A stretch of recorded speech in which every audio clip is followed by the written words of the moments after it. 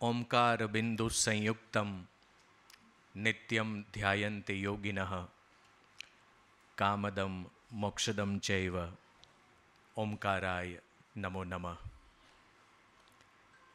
નમસ્કાર. ગુજરાત વિશ્વકોશ ટ્રસ્ટ આયોજિત કેળવણીકાર શ્રી નંદુભાઈ દામોદર શુક્લ સંસ્કાર શિક્ષણ અને સાહિત્ય વ્યાખ્યાન શ્રેણી અંતર્ગત આજે આપણે સૌ આર્ટિફિશિયલ ઇન્ટેલિજન્સ અને ભવિષ્યની દિશાઓ વિશે શ્રી સંજય ચૌધરીના વ્યાખ્યાનને સાંભળવા માટે એકત્રિત થયા છીએ. ત્યારે આપ સૌના હૃદય કમળમાં બિરાજમાન પરમ ચૈતન્યને અને આપ સૌને સાદર વંદન કરું છું. આપણી ભારતીય પરંપરા પ્રમાણે આપણે કોઈ પણ શુભ કાર્ય ઈશ્વરને આવાહન આપીને જ શરૂ કરતા હોઈએ છીએ. હું બેન શ્રી અલ્પાબેન શાહને વિનંતી કરીશ. અલ્પાબેન અહીંથી વિશ્વકોશનું ગાન કરશે અને આપણે મનોમન એમાં સંમિલિત થઈને ચૈતન્યને વંદન કરીશું.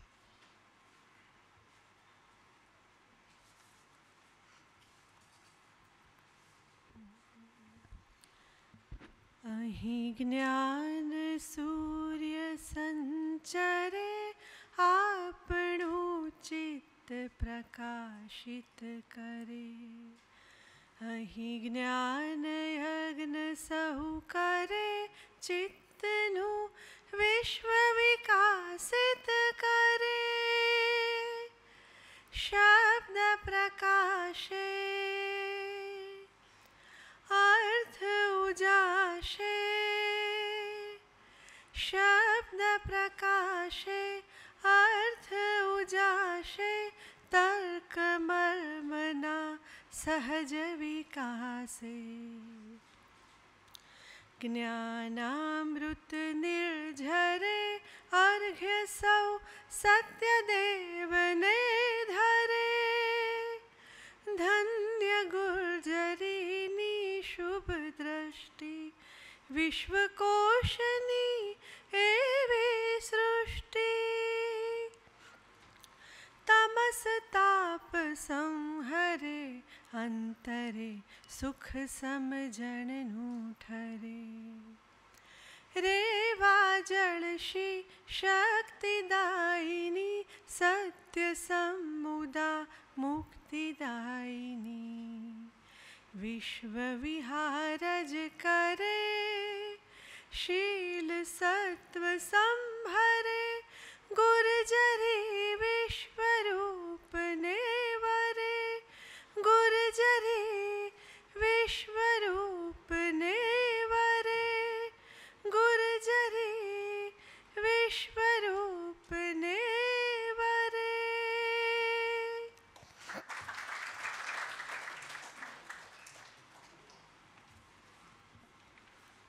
આભાર અલ્પાબેન.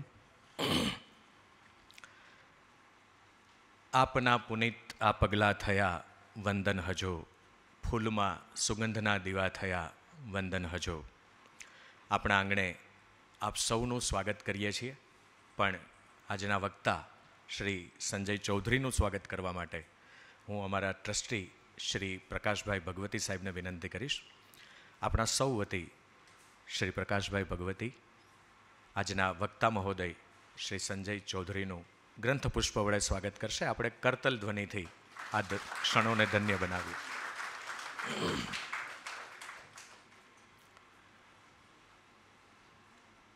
(1985) આ વિશ્વકોશ શરૂ થયો. પૂજ્ય શ્રી ધીરુભાઈનું આ સ્વપ્ન અને હવે પદ્મશ્રી દેસાઈ સાહેબ એને જે રીતે ગતિ અને પ્રગતિમાં લાવી રહ્યા છે એના આપણે સૌ સાક્ષી છીએ. ત્યારે દેસાઈ સાહેબને વિનંતી કરીશ કે વિશ્વકોશની વિવિધ પ્રવૃત્તિઓ અને આજની શ્રેણી જેના નામની છે એવા શ્રી નંદુભાઈ દામોદર શુક્લનો આપને પરિચય કરાવે. શ્રી દેસાઈ સાહેબ. આદરણીય રઘુવીરભાઈ, પ્રકાશભાઈ, ચિંતનભાઈ, અશ્વિનભાઈ, પ્રિય સંજય અને આપ સૌ.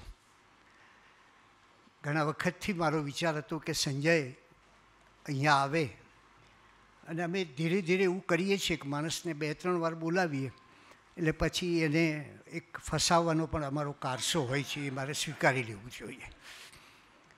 અમારે ત્યાં એક પૂર્વીનભાઈ આવ્યા, આવીને ખાલી અમને સલાહ માટે બોલાવેલા. આજે એને પરિણામે, એ પૂર્વીનભાઈની મહેનતને પરિણામે વિશ્વકોશના 27,000 લખાણો અમે ઓનલાઈન મૂકી શક્યા. એ પછી એમ થયું કે હજી અમારે કંઈક આગળ કરવું છે, એટલે ધીરે ધીરે જુદા જુદા પુસ્તકો, 60 જેટલા પુસ્તકો અત્યારે વિશ્વકોશના જે એ સમયના વિદ્વાનોએ લખેલા બહુ કિંમતી, એ પણ અત્યારે ઈ બુક્સ રૂપે થયા. એ પછી એમ થયું કે હજી કંઈક વિશેષ થાય, એટલે 33 વર્ષ પહેલાં જેણે ગુજરાતી ભાષા માટે બહુ મોટું કામ કર્યું એવા રતિલાલ ચંદરિયા, એમણે જે લેક્સિકન કરેલું એ લેક્સિકન પણ લીધું. એટલે આજે આનંદની વાત એ છે કે અમારો ખ્યાલ પણ એવો છે કે લગભગ દરેક ગુજરાતી પાસે આ વિશ્વકોશ એ માટે પહોંચે. આજે લગભગ 2.5 લાખ લોકો દર મહિને ગુજરાતી વિશ્વકોશનો ઉપયોગ કરે છે અને 1.5 લાખ લોકો એ આ લેક્સિકનનો ઉપયોગ કરે છે. વિશ્વના બધા દેશોના લોકો એમાં સંમેલિત થયા છે. એટલે અમારી આ પ્રવૃત્તિમાં ધીરે ધીરે સંજય પણ આવી જાય અને અમે એ આમાં વધારેને વધારે અમને સહયોગ આપે એવી અમારી અપેક્ષા છે. એક નાનું કેન્દ્ર પણ અમે શરૂ કરી રહ્યા છીએ જ્યાં એમની અમને વધારે સેવાઓ મળી શકે ગુજરાતી ભાષાના ઉત્થાન માટે અથવા ગુજરાતી ભાષાના વિકાસ માટે. આમ તો એમના લોહીમાં જ આ સંસ્કાર છે, એટલે અમને એનો વધારે સારો લાભ મળશે. નંદુભાઈ શુક્લની આ વ્યાખ્યાનમાળા એ બહુ જ આપણા એક સરસ મજાના વિદ્વાન, સરસ ડૉક્ટર એવા શ્રી શિલીનભાઈ શુક્લએ શરૂ કરાવેલી. અને નંદુભાઈએ અમદાવાદના બહુ જ દૂરના વિસ્તારોમાં જ્યાં અભ્યાસ ઓછો હોય, પ્રમાણમાં ગરીબ મુસ્લિમ બાળકોની વસ્તી હોય, એવી જગ્યાએ આ શાળાઓ શરૂ કરી અને ખૂબ સરસ રીતે એમને એ કામ કર્યું. એમની સ્મૃતિમાં અમે વખતો વખત આવા વ્યાખ્યાનો રાખીએ છીએ અને એ દ્વારા એક વિદ્યા પ્રસાર થાય એવો અમારો આનો આશય હોય છે. આજે સંજયભાઈ આવ્યા છે એનો આનંદ છે. અને વિશેષ એક આનંદ એ પણ ખરો કે અમારે ત્યાં થોડા સમય પહેલાં જ ચિંતનભાઈ ભટ્ટ જે ઈસરોમાં હતા અને એમણે એક બહુ જ સરસ પુસ્તક આર્ટિફિશિયલ ઇન્ટેલિજન્સ ઉપર લખેલું. આજે પછી એની વિશેષ વાતો કંઈક જુદી જુદી દિશામાં આપણને સંજયભાઈ લઈ જશે એવી આશા રાખું છું. આપ સૌનો આભાર.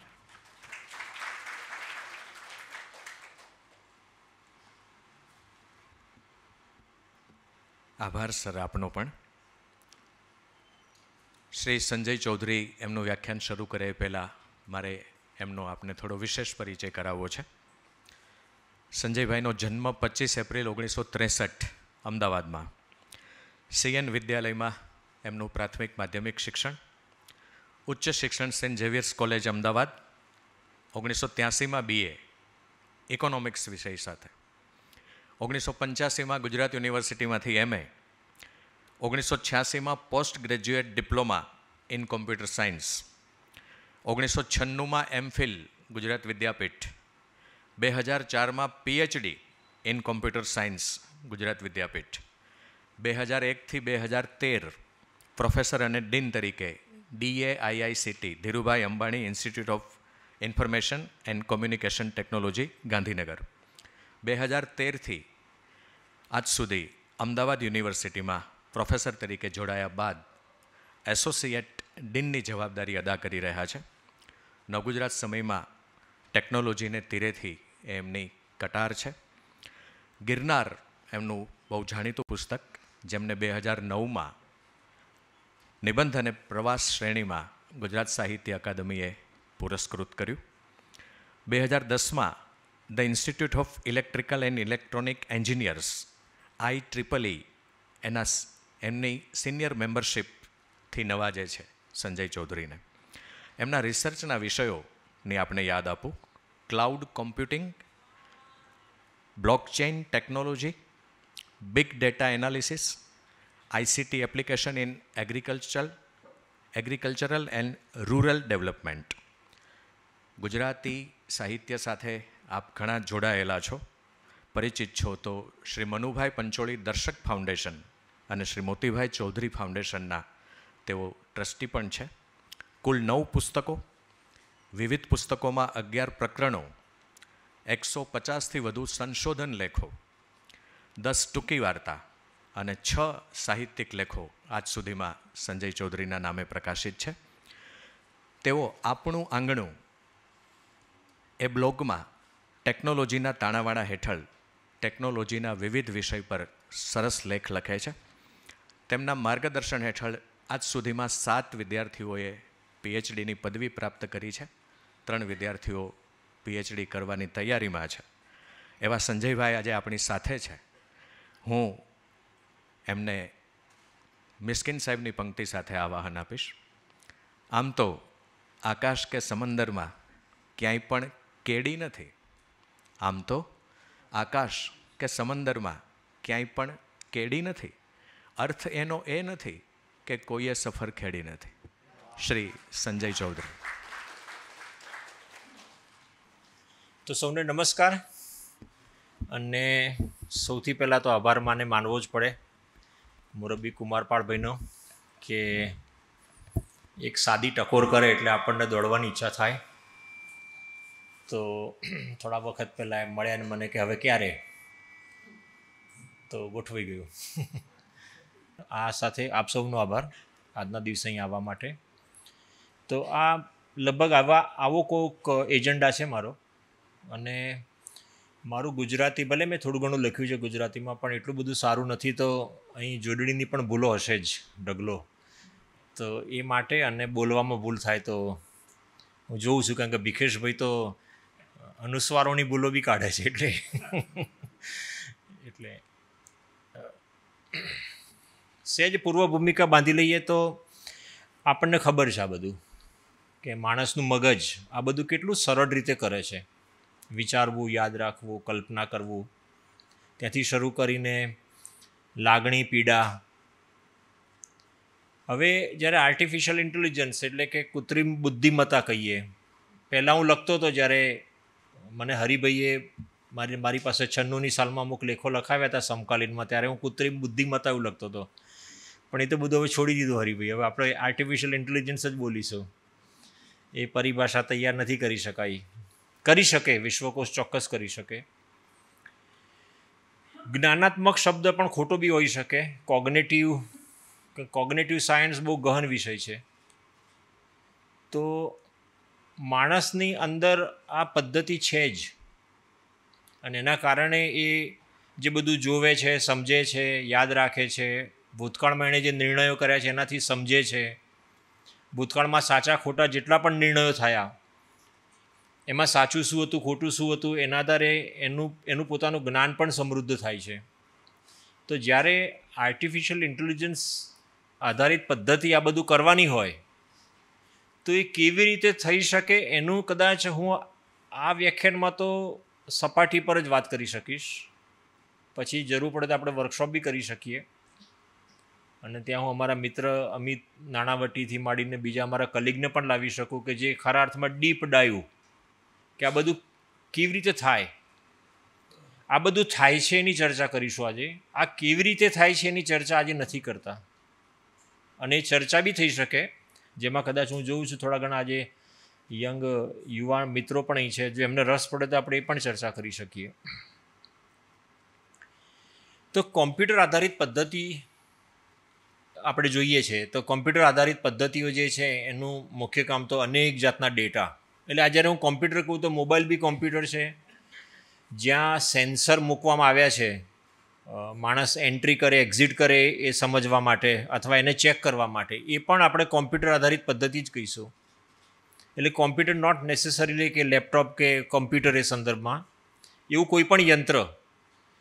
અને આપણે જોઈએ છે જ્યારે મેં મારી શરૂઆત કરી હતી કેરિયરની 1983-84માં કોમ્પ્યુટર પહેલવેલ જોયું હતું મેં જ્યારે, ત્યારે તો કોમ્પ્યુટર માત્ર સંખ્યા કે અક્ષરો પર જ કામ કરતું હતું. અમે ક્યારેય એ વખતે ચિત્રો કે ફોટા કે ઓડિયો કે વિડીયો પર કોઈ પ્રોસેસિંગ અમે નહોતું કર્યું. અને જ્યારે અત્યારે આપણે પદ્ધતિઓની વાત કરીએ છીએ તો આ બધા તો એક સામાન્ય પ્રકારના ડેટા થઈ ગયા. હવે કે કોઈ પણ પદ્ધતિ હશે એની પાસે આ પ્રકારના ડેટા આવશે. તો સવાલ આ કરી શકીએ આપણે કે માણસ જેમ ડેટાને જોઈ સમજી શકે છે એ રીતે શું કોમ્પ્યુટર આધારિત પદ્ધતિ જોઈ શકે છે આજના સંદર્ભમાં? એટલે હું કેટલાક ઉદાહરણો બતાવીશ, સામાન્યથી થોડા અઘરા પણ સમયની મર્યાદામાં. એ વખતે આપણે જોઈશું કે હવે આવી પદ્ધતિઓ આવી ગઈ છે કે જે એકથી વધારે પ્રકારના ડેટા એક સાથે સમજી શકે છે. તો પછી ભવિષ્ય જો આટલા થોડા દાયકામાં આટલે આપણે પહોંચ્યા છીએ, તો હવેના પછીના દાયકાઓમાં આપણે કઈ દિશામાં જવાનું છે એ પણ આપણે એનું પણ અનુમાન કરી શકીએ. એટલે મૂળ વાત તો આટલી જ છે કે જ્યારે હું વિપુલ કહું છું તો વિપુલ શબ્દ બી નાનો છે. આમ તો વિપુલ એટલે હવે તો ડેટાનું કોઈ વાત જ નથી. ટેરાબાઇટ ડેટા બી હવે નાના પડી રહ્યા છે આપણી પાસે. હું ભૂલી ગયો છું, મને યાદ નથી આવતું, પણ એક એરક્રાફ્ટ જ્યારે એક સિટીથી બીજા સિટી પર જાય છે, ઇન્ટરનેશનલ એરપોર્ટ પર ઉતરે છે, ત્યાં સુધીમાં એટલા બધા ટેરાબાઇટ ડેટાનું નિર્માણ કરતું હોય છે, કેમ કે એને ટ્રેકિંગ કરવા માટે એના દરેક કમ્પોનન્ટ કેવી રીતે કામ કરે છે, અને એના આધારે એનું જે મેન્ટેનન્સની ટીમ હોય, જેવું લેન્ડ થાય એને તરત ખબર પડી જાય કે બધું બરાબર હતું કે નહીં. તો આજે ડેટા, વિપુલ શબ્દ તો બહુ નાનો શબ્દ છે મારી દૃષ્ટિએ. તો આવા વિપુલ માત્રામાં અને વિવિધ પ્રકારના ડેટા, અને એમાં પણ વિવિધ પ્રકારની પેટર્ન હોય, તો એને સમજવાનું કામ એઆઈ બેઝ સિસ્ટમ કરી રહી છે. અને આ સંદર્ભમાં મને એક સારું વાક્ય યાદ આવ્યું કે જો આપણે કશું શીખતા નથી તો આપણને કોઈ પણ કામ જ્યારે ફરીવાર આવે તો એ કામ નવું જ લાગે છે, કેમ કે આપણે એમાંથી કશું શીખ્યા જ નથી. તો એઆઈ પદ્ધતિનો જે મૂળ સિદ્ધાંત એ છે કે તમે જ્યારે કોઈ પણ એક કામ પહેલી વાર કરો છો તો એમાંથી તમે શીખો છો. પછી એ કામ જ્યારે તમારી પાસે બીજી વાર આવે છે તો તમે જે શીખ્યા છો એમાંથી તમને એના પર કામ કરવાનું, નિર્ણય લેવાનું તમને ઝડપ મળે છે એમાંથી. તો મૂળ એક કમ્પોનન્ટ છે, એક આર્કિટેક્ચર પર આ વિસ્તાર હું બતાવીશ, તો એક એન્જિન અથવા મોડલ સિસ્ટમમાં આવી ગયું છે કે જે ભૂતકાળના કામો પરથી એ બધું શીખતું ગયું છે. એટલે મૂળ વસ્તુ જે છે ને કે આલ્ગોરિધમ, એટલા બધા આલ્ગોરિધમ, અલગ અલગ પ્રકારના આલ્ગોરિધમ આપણી સામે છે, અને આલ્ગોરિધમ ડેટા પર વિવિધ પ્રક્રિયા કરી સમયાંતરે પોતાની કામગીરી શીખતું જાય છે, અને એ રીતે પોતાનો નોલેજ બેઝ અથવા પોતાનો જ્ઞાનનો વ્યાપ છે એ વધારતું જાય છે. આમ તો એઆઈ, હવે હું ટૂંકમાં એઆઈ જ લખીશ, કારણ કે હવે કોઈ આર્ટિફિશિયલ ઇન્ટેલિજન્સ પણ બોલતું નથી, હવે બધા એઆઈ જ બોલે છે. તો એઆઈ જે છે એના અનેક પ્રકાર છે, પણ ટૂંકમાં કહીએ તો 3 પ્રકાર. નેરો એઆઈ, આજકાલ બધાના મોબાઈલમાં એક સીરી કે એલેક્સા કે એ છે, અને તમે એને જે કહો છો એ પ્રમાણે તમારું કામ કરી આપે છે. તો એ એક જાતનું વોઇસ રેકોગ્નિશન સિસ્ટમ છે, એને આપણે નેરો એઆઈ કહીશું, કેમ કે એટલું જ કામ કરશે, એનાથી વધારે કામ નહીં કરી શકે.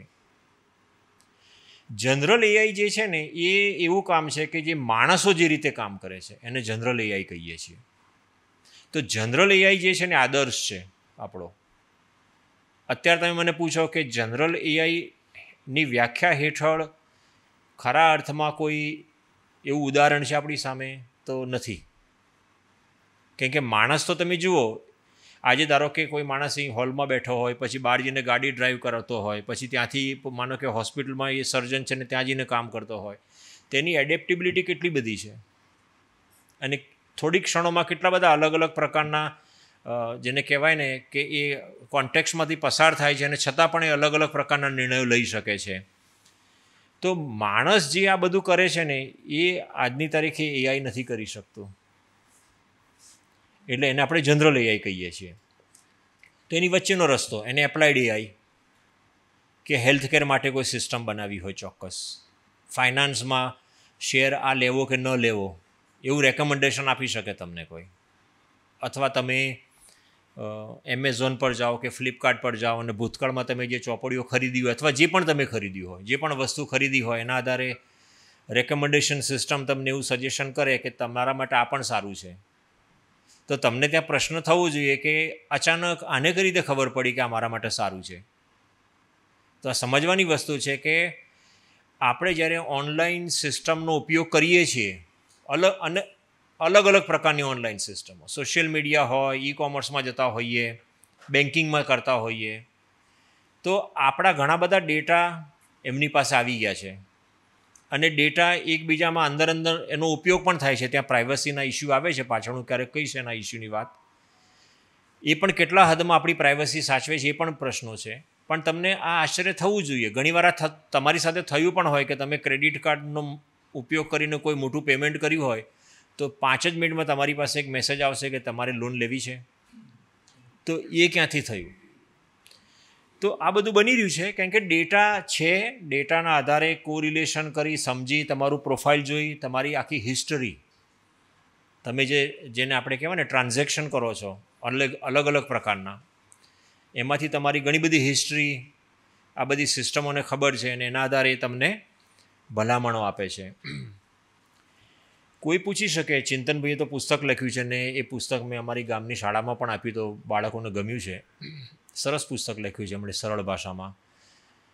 તો એઆઈ એ હમણાંનું ટર્મ છે.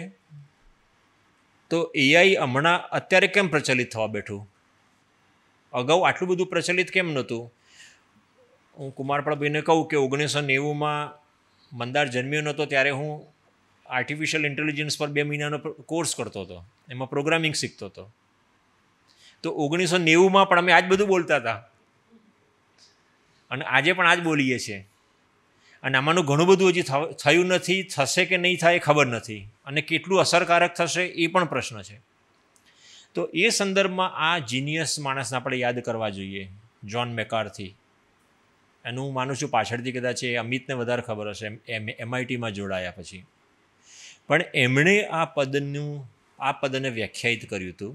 એટલે તમે વિચાર કરો 1956 આજે કેટલા બધા વર્ષ થયા, લગભગ 70 વર્ષ પછી હવે આપણે અસરકારક એઆઈની એપ્લિકેશનની વાતો કરવા ભેગા થઈ રહ્યા છીએ. અને એમનો આ જ પ્રશ્ન હતો. એમણે આ ડાર્ટમાઉથની કોન્ફરન્સમાં એમણે આ પ્રશ્નો મૂક્યો કે શું માણસો, યંત્રો જે છે એ માનવીય બૌદ્ધિક ક્ષમતાનું કેવી રીતે અનુકરણ, સિમ્યુલેશન કરી અને જટિલ પ્રશ્નો કેવી રીતે ઉકેલી શકે? આ ચેલેન્જ એમણે મૂકી ત્યાં આગળ. અને ત્યાંથી આ ટર્મ કોઈન થયો આર્ટિફિશિયલ ઇન્ટેલિજન્સ. અને સૌથી પહેલી એપ્લિકેશન જે બની એ ડેન્ડ્રાલ કહી શકાય. અને ત્યાર પછી માઇસિન નામની એક્સપર્ટ સિસ્ટમ બની. અને એ પછી તો અનેક પદ્ધતિઓ આપણી સામે આવતી ગઈ. આ એક જેનરિક વ્યાખ્યા છે આર્ટિફિશિયલ ઇન્ટેલિજન્સની. આર્ટિફિશિયલ ઇન્ટેલિજન્સ વધારે બ્રોડ ટર્મ છે. એની અંદર મશીન લર્નિંગ આવે, એનું પણ હું એક સરફેસ પર એ વ્યાખ્યા આપતો જઈશ. અને પછી એની અંદર ન્યુરલ નેટવર્ક કહો અથવા આર્ટિફિશિયલ ન્યુરલ નેટવર્ક કહો, અને એનો પણ એક સબસેટ આજકાલ જે ખૂબ પ્રચલિત છે ડીપ લર્નિંગ છે. હવે ઘણીવાર અમારી પાસે વિદ્યાર્થી આવી જાય કે મારે ડીપ લર્નિંગ જ કરવું છે. તો હવે એને કેવી રીતે સમજાવો કે ભાઈ તું ઘણું પાયાનું તો શીખ પહેલાં, આ સીધું ડીપ લર્નિંગમાં તો કેવી રીતે જવાનું છે? કારણ કે ડીપ લર્નિંગના જે છે એની જે કોમ્પ્લેક્સિટી છે તો કેવી રીતે સમજવાનું છે?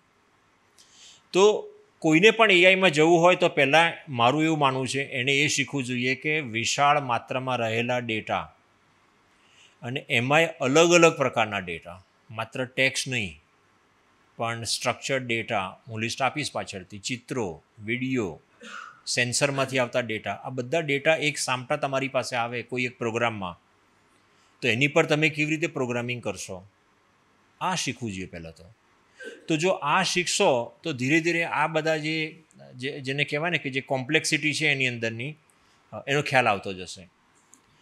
હું વિચારી રહ્યો હતો સવારે જ્યારે સ્લાઇડ બનાવતો હતો કે એઆઈની કોઈ સિસ્ટમનું આપણે આર્કિટેક્ચર આપવું હોય તો એ કેવી રીતે બને?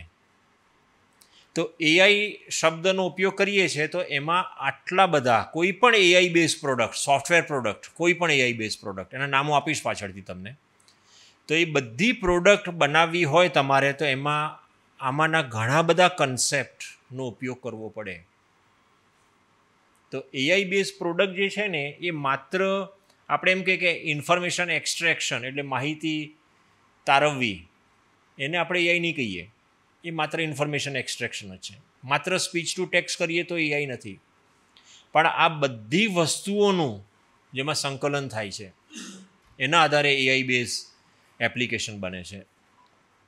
અને તમે જોઈ શકો છો ઘણા બધા નામ. એટલે જ મેં પ્રકાશભાઈને પહેલાં યાદ કર્યા કે એમની કંપનીમાં ચોક્કસ એ રોબોટિક્સનું મોટા પાયે કામ કરતા હશે. અને એમની પાસે એવા રોબોટ પણ હશે કંપનીમાં કે જે રોબોટ ઇન્ટેલિજન્ટલી ડિસિઝન લે છે. જ્યાં પ્રોડક્શન થઈ રહ્યું છે ત્યાં શોપ ફ્લોર પર માણસ નથી ત્યાં, અને યંત્રો એની મેતે ચાલે છે. બહુ વર્ષો પહેલાં હું કેરિયરની શરૂઆત કરતો ત્યારે અમને કહેવામાં આવ્યું હતું કે સાઉથ કોરિયામાં એવી ટેક્સટાઇલ મિલો છે કે જ્યાં શનિ રવિ પણ પ્રોડક્શન ચાલે છે અને શોપ ફ્લોર પર કોઈ હોતું જ નથી. તો બધું રો મટીરિયલ ખેંચે છે, રો મટીરિયલ પર બધું પ્રોસેસ કરે છે અને રો મટીરિયલ પર કેટલું બધું પ્રોસેસ થાય ત્યારે તો કપડું બને. તો એ ઓટોમેશન એ વખતે સિદ્ધહસ્ત થઈ ગયું હતું. તો અલગ અલગ પ્રકારના કમ્પોનન્ટ આ રીતે આર્ટિફિશિયલ ઇન્ટેલિજન્સ બેઝ સિસ્ટમમાં થતા હોય છે. મેં ઘણી બધી વાત આમ ઉપર છેલ્લી કરી છે. ડેટા એક્વિઝિશન બહુ મોટી વસ્તુ છે અને મેં કીધું તેમ અને આ પ્રશ્ન વધારે જટિલ બને છે જ્યારે તમે વિપુલ પ્રમાણમાં ડેટા લો છો અને ડેટાનો પ્રકાર અલગ અલગ છે.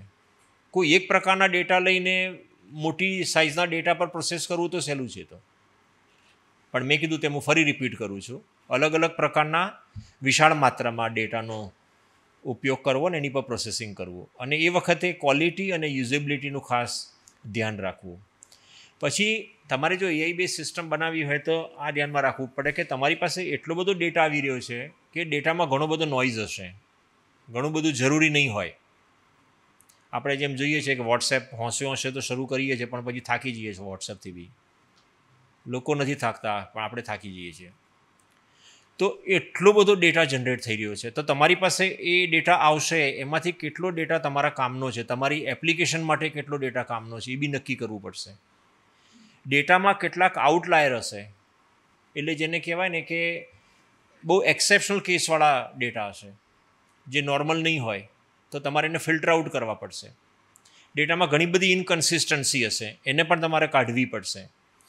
અને બીજું કે ડેટાને ટ્રાન્સફોર્મ કરવા પડશે, કેમ કે પ્રોગ્રામ જે છે ને, જે તમે કોમ્પ્યુટેશનલ પ્રોગ્રામ લખો છો, એ કોમ્પ્યુટેશનલ પ્રોગ્રામને જ્યારે તમે ડેટા આપો છો તો એ પ્રોગ્રામ ડેટા પર અસરકારક પ્રોસેસિંગ કરી શકે એ માટે તમારે ડેટામાંથી આ પ્રકારનો નોઇઝ કે આઉટલાયર, એટલે કે જેને કહેવાય ને કે બહુ એક્સેપ્શનલ વસ્તુઓ છે, કારણ કે એક્સેપ્શનલ વસ્તુઓ વાસ્તવમાં સતત સાચી નથી પડતી અને એક્સેપ્શનલ કેસના આધારે તમે જો નિર્ણય કરો, જેમ કે આપણને ખબર છે કે થોડા વખત પહેલાં જ અમદાવાદમાં એટલું બધું ધુઆધાર કરા પણ પડ્યા હતા, તો એ એક્સેપ્શનલ છે, આઉટલાયર છે. તમે એના આધારે દર વખતે પ્રિડિક્શન કરવા બેસો તો ખોટા સાબિત થશો. તો આવા આઉટલાયર કેસીસો તમારે બહાર કાઢવા પડશે. મે બી હવે વિજ્ઞાનીઓ કહી શકે ક્લાઇમેટ ચેન્જની એટલી બધી અવળી અસરો પડી રહી છે કે આવું કદાચ વારંવાર બનશે, પણ એની ચર્ચા આપણે થોડા સમય પછી બી કરી શકીએ. તો જે પ્રોગ્રામ લખનાર છે અથવા જે પ્રોગ્રામ લખે છે એને એવા ડેટા પર કામ કરવાનું છે કે એમાંથી આ બધી પ્રક્રિયાઓ તમે કરી છે. પછીનું જે સ્ટેજ છે એ બહુ અગત્યનું સ્ટેજ છે. તમે જે એપ્લિકેશન માટે મોડલ તૈયાર કરી રહ્યા છો, મોડલ એટલે કોઈ પૂછે મોડલ એટલે શું, તો મોડલ એટલે હું એવું બી કહું કે એ કોઈ ગાણિતિક સિદ્ધાંતના આધારે મોડલ બનાવેલું છે તમે. કેમ કે દુનિયાની કોઈ પણ, તમે તો કદાચ જાણો છો કોમ્પ્યુટરમાં ડેટા જ્યારે આવે છે તો માનો કે વિડીયો ફિલ્મ હોય તો વિડીયો ફિલ્મ ઇન્ટરનલી તો બાઇનરીમાં જશે, 0 કે 1. હવે જ્યારે આપણે સ્કૂલમાં આ બાઇનરી સિસ્ટમ ભણાવીએ છીએ ત્યારે વિદ્યાર્થીઓને એમ નથી કહેતા કે આ બાઇનરી સિસ્ટમનો રિયાલિટીમાં યુઝ થાય છે. તો કોમ્પ્યુટર તો છેલ્લે 0 ને 1 જ સમજે છે, ભલે આપણી સામે વિડીયો હોય. તો અહીંયા એક પ્રશ્ન થયો કે તો તમારે એવા અલ્ગોરિધમ તૈયાર કરવાના છે. અને હું વિના સંકોચે કહી શકું કે જે લોકો યુનિવર્સિટીમાં પીએચડી કરે છે, સંશોધન કરે છે, સારામાં દુનિયાની જે સારામાં સારી અથવા ઉત્તમ યુનિવર્સિટીઓ છે ત્યાં રહેલા સંશોધન કરનારા માણસોનું મુખ્ય કામ જ આ છે, આલ્ગોરિધમ તૈયાર કરવાનું.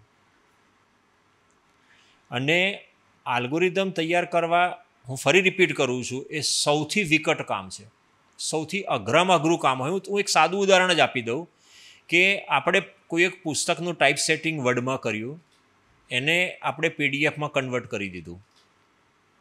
હવે તમે તરત જ પ્રશ્ન પૂછી શકો કે આ પીડીએફમાં પણ ટેક્સ્ટ છે, વર્ડ ફાઇલમાં પણ ટેક્સ્ટ હતી, તો પીડીએફમાં જે ટેક્સ્ટ છે એના આધારે હું શું સર્ચ કરી શકું કે ન કરી શકું? એક તમે આ સાદો પ્રશ્ન અહીંથી લઈને શરૂ કરશો તો તમને ખબર પડશે કે આના માટે પણ એક આપણે અલ્ગોરિધમ તૈયાર કરવો પડશે. કેમ કે આપણે જાણીએ છીએ કે કોઈ પણ ભાષા આવે તો ભાષામાં અક્ષરો આવે, એના જોડાક્ષર આવે, એની જોડણી આવે, એનું વ્યાકરણ આવે, તો આ બધું સમજવું પડશે અલ્ગોરિધમે. એટલે આલ્ગોરિધમ જે છે ને એ કી છે, અને મોડલ જે છે એ મોડલની અંદર આલ્ગોરિધમનો પણ સમાવેશ થયો છે, અને મોડલની અંદર ઘણા બધા પેરામીટર જે તે વિષયને લગતા. ધારો કે આપણે સરળ ઉદાહરણ લઈએ તો ઈ-કોમર્સના પોર્ટલ પર જઈએ છીએ, તો સંજય ચૌધરી જ્યારે પણ ઈ-કોમર્સના પોર્ટલમાં જશે તો સંજય ચૌધરી વિશેના અનેક પેરામીટર એની પાસે છે. તો એ પેરામીટરનો ઉપયોગ કરી અને મોડલ પોતે કેટલાક અનુમાન કરી શકશે કે સંજય ચૌધરીને આ પ્રકારની વસ્તુ વધારે ગમે છે, આ પ્રકારની વસ્તુ નથી ગમતી. એ એટલા બધા આળસુ છે કે ઉપર છલ્લું જોઈને બહાર નીકળી જાય છે. તો જ્યારે એ આવશે એટલે તરત જ એને પકડવા માટે એણે એવી પ્રોડક્ટ ડિસ્પ્લે કરવી પડશે કે જેથી એનું ધ્યાન ત્યાં ટકી રહે, એ જતા ન રહે ત્યાંથી. તો આ મોડલનું જે બિહેવિયર છે, બીજા શબ્દોમાં કહું તો મોડલનું બિહેવિયર જે છે એ પેરામીટર આધારિત હોય છે. તો જે મોડલનું ટ્રેનિંગનું કામ કરે છે એનું સતત કામ એ છે કે એ મોડલને સતત ટ્રેન કરો, પેરામીટરને ઓપ્ટિમાઇઝ કરો, અને જે પણ ભૂતકાળમાં નિર્ણયો થયા છે એમાં જે બી ભૂલો પડી હતી, પ્રિડિક્શન એરર આવી હતી, એ પ્રિડિક્શન એરરને તમે મિનિમાઇઝ કરો. આપણે એવું નથી કહેતા એને ઝીરો કરો, કારણ કે એ બહુ અઘરું છે. ઝીરો તો નહીં થઈ શકે, પણ મિનિમાઇઝ કરો. 10% એરરમાંથી 9.5% એરર કરો. એમ કરતાં કરતાં દાયકાઓ પછી કદાચ એ ઝીરો તરફ જશે, અને ત્યારે કદાચ એઆઈનું એન્જિન અથવા એઆઈનું મોડલ સમર્થ એટલું બધું બની ગયું હશે કે એની પરફેક્ટ, એનામાં નિર્ણય લેવાની પરફેક્ટ અથવા ક્ષમતા હશે, એના તમામ નિર્ણયો સાચા પડશે. કેટલાક લોકો મોડલ બનાવવાનું કામ કરશે, એ વખતે કેટલાક લોકો મોડલને સતત ઇવેલ્યુએટ કરશે. પેરેલલમાં તમારે મોડલનું પરફોર્મન્સનું પણ ઇવેલ્યુએશન કરવું પડશે. અને બીજું એ સમજવાની જરૂર છે કે મેં કીધું તેમ જે વિકટ પ્રશ્ન છે આ છે કે એટલી બધી મોટી માત્રામાં ડેટા આવી રહ્યા છે આપણી પાસે. ફોર એક્ઝામ્પલ, તમે કોઈ ટ્રાફિક અમદાવાદના કોઈ ક્રોસ રોડ પર, અને અમદાવાદ તો નહીં, આપણા બધા જ શહેરો જાણીતા છે, લેફ્ટ રાઈટ કદાચ ઉપરથી જ વાહનો નથી આવતા, બધી દિશામાંથી વાહનો આવે છે. તો તમે એવા ક્રોસ રોડ પર જ્યારે બધું ઓબ્ઝર્વ કરી રહ્યા છો વ્હીકલની બિહેવિયરને, ડ્રાઈવરની બિહેવિયરને, અને જે ટ્રાફિક નિયમનનું કામ કરવા માગે છે એના તરફથી વિચાર કરો કે એ લોકો આ સેન્સર મૂકી કેમેરાથી એ ઓબ્ઝર્વ કરવા માગે છે, અને એમને એવી રીતે ટ્રેન કરવું છે. ફોર એક્ઝામ્પલ, એમને કેવો નિર્ણય લેવો હોય ટ્રાફિક પોલીસને અથવા જે ડિપાર્ટમેન્ટ છે કે આ બાજુ પૂર્વ દિશાનું જે સિગ્નલ છે એ 40 સેકન્ડ બંધ રાખવું કે 45 સેકન્ડ બંધ રાખવું, એ નિર્ણય કેવી રીતે લે? જો 40 સેકન્ડ જ બંધ રાખે દર વખતે અને ત્યાં કોઈ વાહનો જ ના હોય તો થશે કોઈ બીજી 3 દિશાના વાહનો વધારે ઊભા રહેશે અને આ બાજુથી કોઈ વાહન જ નહીં આવતું હોય. તો જ્યારે રિયલ વર્લ્ડ સિચ્યુએશનમાં તમે આટલા બધા વાહનો આવી રહ્યા છે અને વાહનો અલગ અલગ દિશામાં જઈ રહ્યા છે, એની પેટર્ન સમજવા ટ્રાય કરો, અને એના આધારે તમે નક્કી કરો કે આ બાજુનું સિગ્નલ 10 સેકન્ડ ખુલ્લું રહેશે, આ બાજુનું સિગ્નલ 45 સેકન્ડ ખુલ્લું રહેશે, કારણ કે આ બાજુથી વાહનો વધારે આવી રહ્યા છે. અને આ બાજુથી વાહનો એક ધારા સતત નહીં વધારે આવે, થોડા સમય પછી એવું પણ બને કે બીજી બાજુથી વાહનો વધારે આવતા હશે. તો આ સિચ્યુએશન ડાયનેમિક છે. તો જે એન્જિન તમે તમારા સેન્ટ્રલ જગ્યાએ બેસાડ્યું છે અને જે નિર્ણય કરે છે અને એના આધારે કેમેરાને આદેશ આપે છે કે હવે તમે 30 સેકન્ડ પૂરતું જ સિગ્નલ બંધ કરો, અને 10 મિનિટ પછી કહેશે કે હવે તમે માત્ર 19 સેકન્ડ જ સિગ્નલ બંધ કરો. તો મેં કીધું ને કે મોડલને સતત ટ્રેન કરો છો, મોડલ સતત ઇવેલ્યુએટ થયા કરે છે, અને માનો કે તમે 30 સેકન્ડ માટે સિગ્નલ બંધ રાખ્યું તો જોયું તો એટલો બધો ટ્રાફિક થઈ ગયો કે 30 સેકન્ડ માટે જે દિશામાંથી વાહનો વધારે આવતા હોય, બહુ સાદો નિયમ છે, તો તમારે એ દિશાનું સિગ્નલ વધારે સેકન્ડ માટે ખુલ્લું રાખવું જોઈએ. જો તમે થોડી વારે બંધ કરી દેશો તો લોગ વધારે ઊભો થશે. તો આ પણ તમારે સમજવાનું છે. તો આ બધી જે આના માટેના પણ સ્ટાન્ડર્ડ છે બધા, પ્રિસિશન વેલ્યુ, રિકોલ વેલ્યુ, એનું પણ એક શાસ્ત્ર છે. એના આધારે એ મોડલ સતત જોયા કરે છે. જો પ્રિસિશન વેલ્યુ આપણે સાદી રીતે કહીએ 100ની નજીક ના જાય અથવા 1ની નજીક ના જાય, 1થી દૂર હોય તો એનો અર્થ કે તમારી એક્યુરસી ઓછી છે, પણ જેટલું તમે 1ની નજીક જાઓ છો તો તમારી એક્યુરસી વધુ છે. તો તમે એ રીતે તમારા મોડલનું ઇવેલ્યુએશન કર્યા કરો, અને પછી એક તબક્કો એવો આવે કે તમે મોડલને પ્રોડક્શન એન્વાયરમેન્ટમાં મૂકી દો. પછી તમારે કોઈ ટ્રાફિક પોલીસની બી જરૂર નથી, અને એ સિગ્નલ પોતે જ પોતાની રીતે બધા નિર્ણયો કર્યા કરશે. પણ જ્યારે તમે ડિપ્લોયમેન્ટ સ્ટેજ પર લઈ જાઓ છો, એનો અર્થ કે પ્રોડક્શન એન્વાયરમેન્ટમાં લઈ ગયા છો, હવે તમારે કોઈ હ્યુમન ઇન્ટરવેન્શનની જરૂર નથી. હા, હ્યુમન ઇન્ટરવેન્શન ક્યારે જોઈશે? મેં કીધું તેમ મોડલ પાછું પોતાને ઇવેલ્યુએટ તો કર્યા જ કરે છે. તો માણસ પછી બેસશે. મેં અગાઉ કીધું તેમ પાછલી સાઈડમાં કીધું તેમ કે મોડલનું ટ્રેન જે કરનારા છે એ માણસો છે. એ મેં કીધું તે એમાં રિસર્ચ કરનારા માણસો છે. એ જે તે ડોમેનને જાણે છે. અને મને ફરીવાર બી કહેવા દો કે આ પ્રકારનું કામ કરવા માત્ર કોમ્પ્યુટર સાયન્સના અથવા ગણિતના માણસો જેવું નથી કહેતો. તમારે અહીં જે તે ડોમેનના માણસો જોઈશે. તમારે મેન્યુફેક્ચરિંગ કરવું હોય તો ભાઈ પ્રકાશભાઈ પાસે જવું પડે, કેમ કે એના એ એક્સપર્ટ છે, એમને ખબર છે કે મેન્યુફેક્ચરિંગ કેવી રીતે થાય. કોમ્પ્યુટર સાયન્સના માણસને અથવા એનો જે વિદ્વાન છે ને એ બધું નથી ખબર કે મેન્યુફેક્ચરિંગ પ્રોસેસ એટલે શું. તો આમાં દરેક ક્ષેત્રના માણસોએ દાખલ થવું પડશે. ત્યારે જ એ મોડલ ટ્રેન કહો કે મોડલને ઇવેલ્યુએટ કરો અથવા મોડલને ડિપ્લોય કરો. મોડલ ડિપ્લોયમેન્ટ મારા ખ્યાલથી, હું જો ખોટો ના હોઉં તો એવું કહી શકું કે વધારે એન્જિનિયરિંગ ટાસ્ક છે. એટલે બધું બની ગયું છે અને હવે તમારે એન્જિનિયરિંગ એપ્રોચ કરી, જેમ તમે ડેમ બાંધો છો, તમારું બધું ડિઝાઇન ને બધું નક્કી થઈ ગયું છે, now you two construct the dam, એમ તમે મોડલને ડિપ્લોય કરો છો. તો મોડલને ડિપ્લોય કરવાનું છે. અને પછી આપણે જાણીએ છીએ કે દુનિયામાં સતત ફેરફારો થયા કરે છે. જે ડેટા આવ્યા એના આધારે જે નિર્ણય થયા, એ નિર્ણય સાચા ખોટા જે પણ થયા એ પણ સતત એનો ડેટા લોગ થયા કરે છે. એટલે જ મેં કીધું કે ડેટા સતત આવ્યા જ કરશે. તો એ ડેટા જે લોગ થયો છે એના આધારે તમે ઇન્ફરન્સ કરો કે બધું નિર્ણય જે લેવાયો ખોટો લેવાયો, સાચો લેવાયો. સાચો નિર્ણયમાંથી પણ તમે શીખો. એટલે આ જે છે ને એ કોઈ પણ એઆઈ સિસ્ટમનો મૂળભૂત પાયો છે. અને ફરીવાર કહું કે સિસ્ટમની પોતાની જાતે શીખવાની પણ એક લિમિટેશન થશે, કેમ કે કોઈ પણ આલ્ગોરિધમ 100% નથી. આજની તારીખે દુનિયામાં કોઈ પણ આલ્ગોરિધમ 100% એક્યુરેસીવાળો નથી. માટે જ આટલા બધા કોમ્પ્યુટર સાયન્સ અથવા ગણિતના કે પ્રકારના એક્સપર્ટની જરૂર છે. જો બધા આલ્ગોરિધમ એક્યુરેટલી ચાલવાના હશે તો એ દિવસે નહીં જરૂર પડે માણસોને એટલી બધી. પણ આ બધી જ દિશામાં અલગ અલગ ક્ષેત્ર માટેના આલ્ગોરિધમ લખવા માટે માણસોની એટલી બધી જરૂર છે આપણને. માટે આમાં વિશાળ પાયા પર સંશોધન થઈ રહ્યું છે. અને હવે સિસ્ટમ અંગે તમારે મેન્યુઅલ ફીડબેક બી લેવું જોઈએ. એ હવે ટ્રાફિક સિગ્નલના સંદર્ભમાં માણસો કેવી રીતે ગાળાગાળી કરીને પણ આપી શકે ફીડબેક, કે રોજ લોકો ઝઘડે છે ત્યાં આગળ, તો એ પણ એક ફીડબેક છે. અથવા ગવર્મેન્ટને ખબર પડવી જોઈએ કે ફીડબેક બીજા વધારે સારી કેવી રીતે લઈ શકાય છે માણસો પાસે.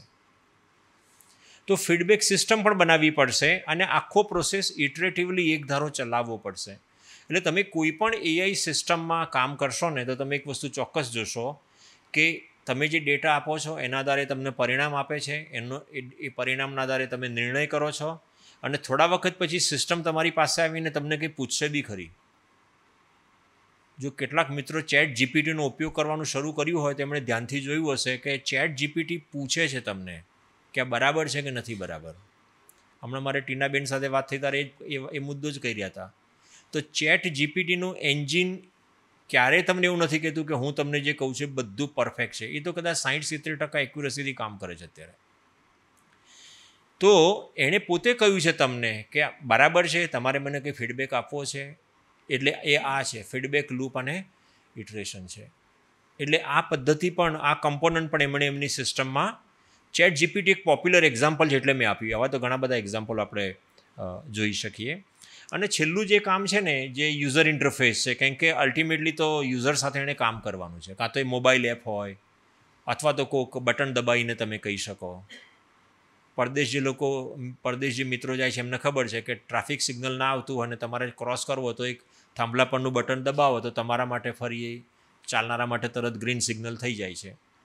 તો કોઈક ઇન્ટરફેસ છે કંટ્રોલ કરવા માટેનું, બિહેવિયરને બદલવા માટેનું. તો આ પ્રકારનું આખું મેં કીધું તેમ વેબ એપ્લિકેશન હોય. હવે વેબ એપ્લિકેશનથી આખો જમાનો ધીરે ધીરે મોબાઈલ એપ્લિકેશન તરફ જઈ રહ્યો છે, ધીરે ધીરે ચેટબોટ તરફ જઈ રહ્યો છે. અને હું માનું છું ઓડિયન્સમાં ઘણા બધાને ખબર હશે કે વર્તમાન સમયમાં જ્યારે વિદ્યાર્થીઓ જોબ માટે એપ્લાય કરે છે અને એમનું જ્યારે ફર્સ્ટ રાઉન્ડ ઓફ ફિલ્ટરિંગ થાય છે તો સામે જે બેઠેલો છે એને એમ લાગે છે કોઈ માણસ મને પૂછી રહ્યો છે, પણ ખરેખર માણસ હોતો જ નથી, એ ચેટબોટ જ હોય છે. એટલે આ બી સમજવા જેવી વસ્તુ છે કે માણસને ખબર નથી પડી રહી કે સામે જે પ્રશ્ન પૂછે છે એ માણસ નથી ખરેખર.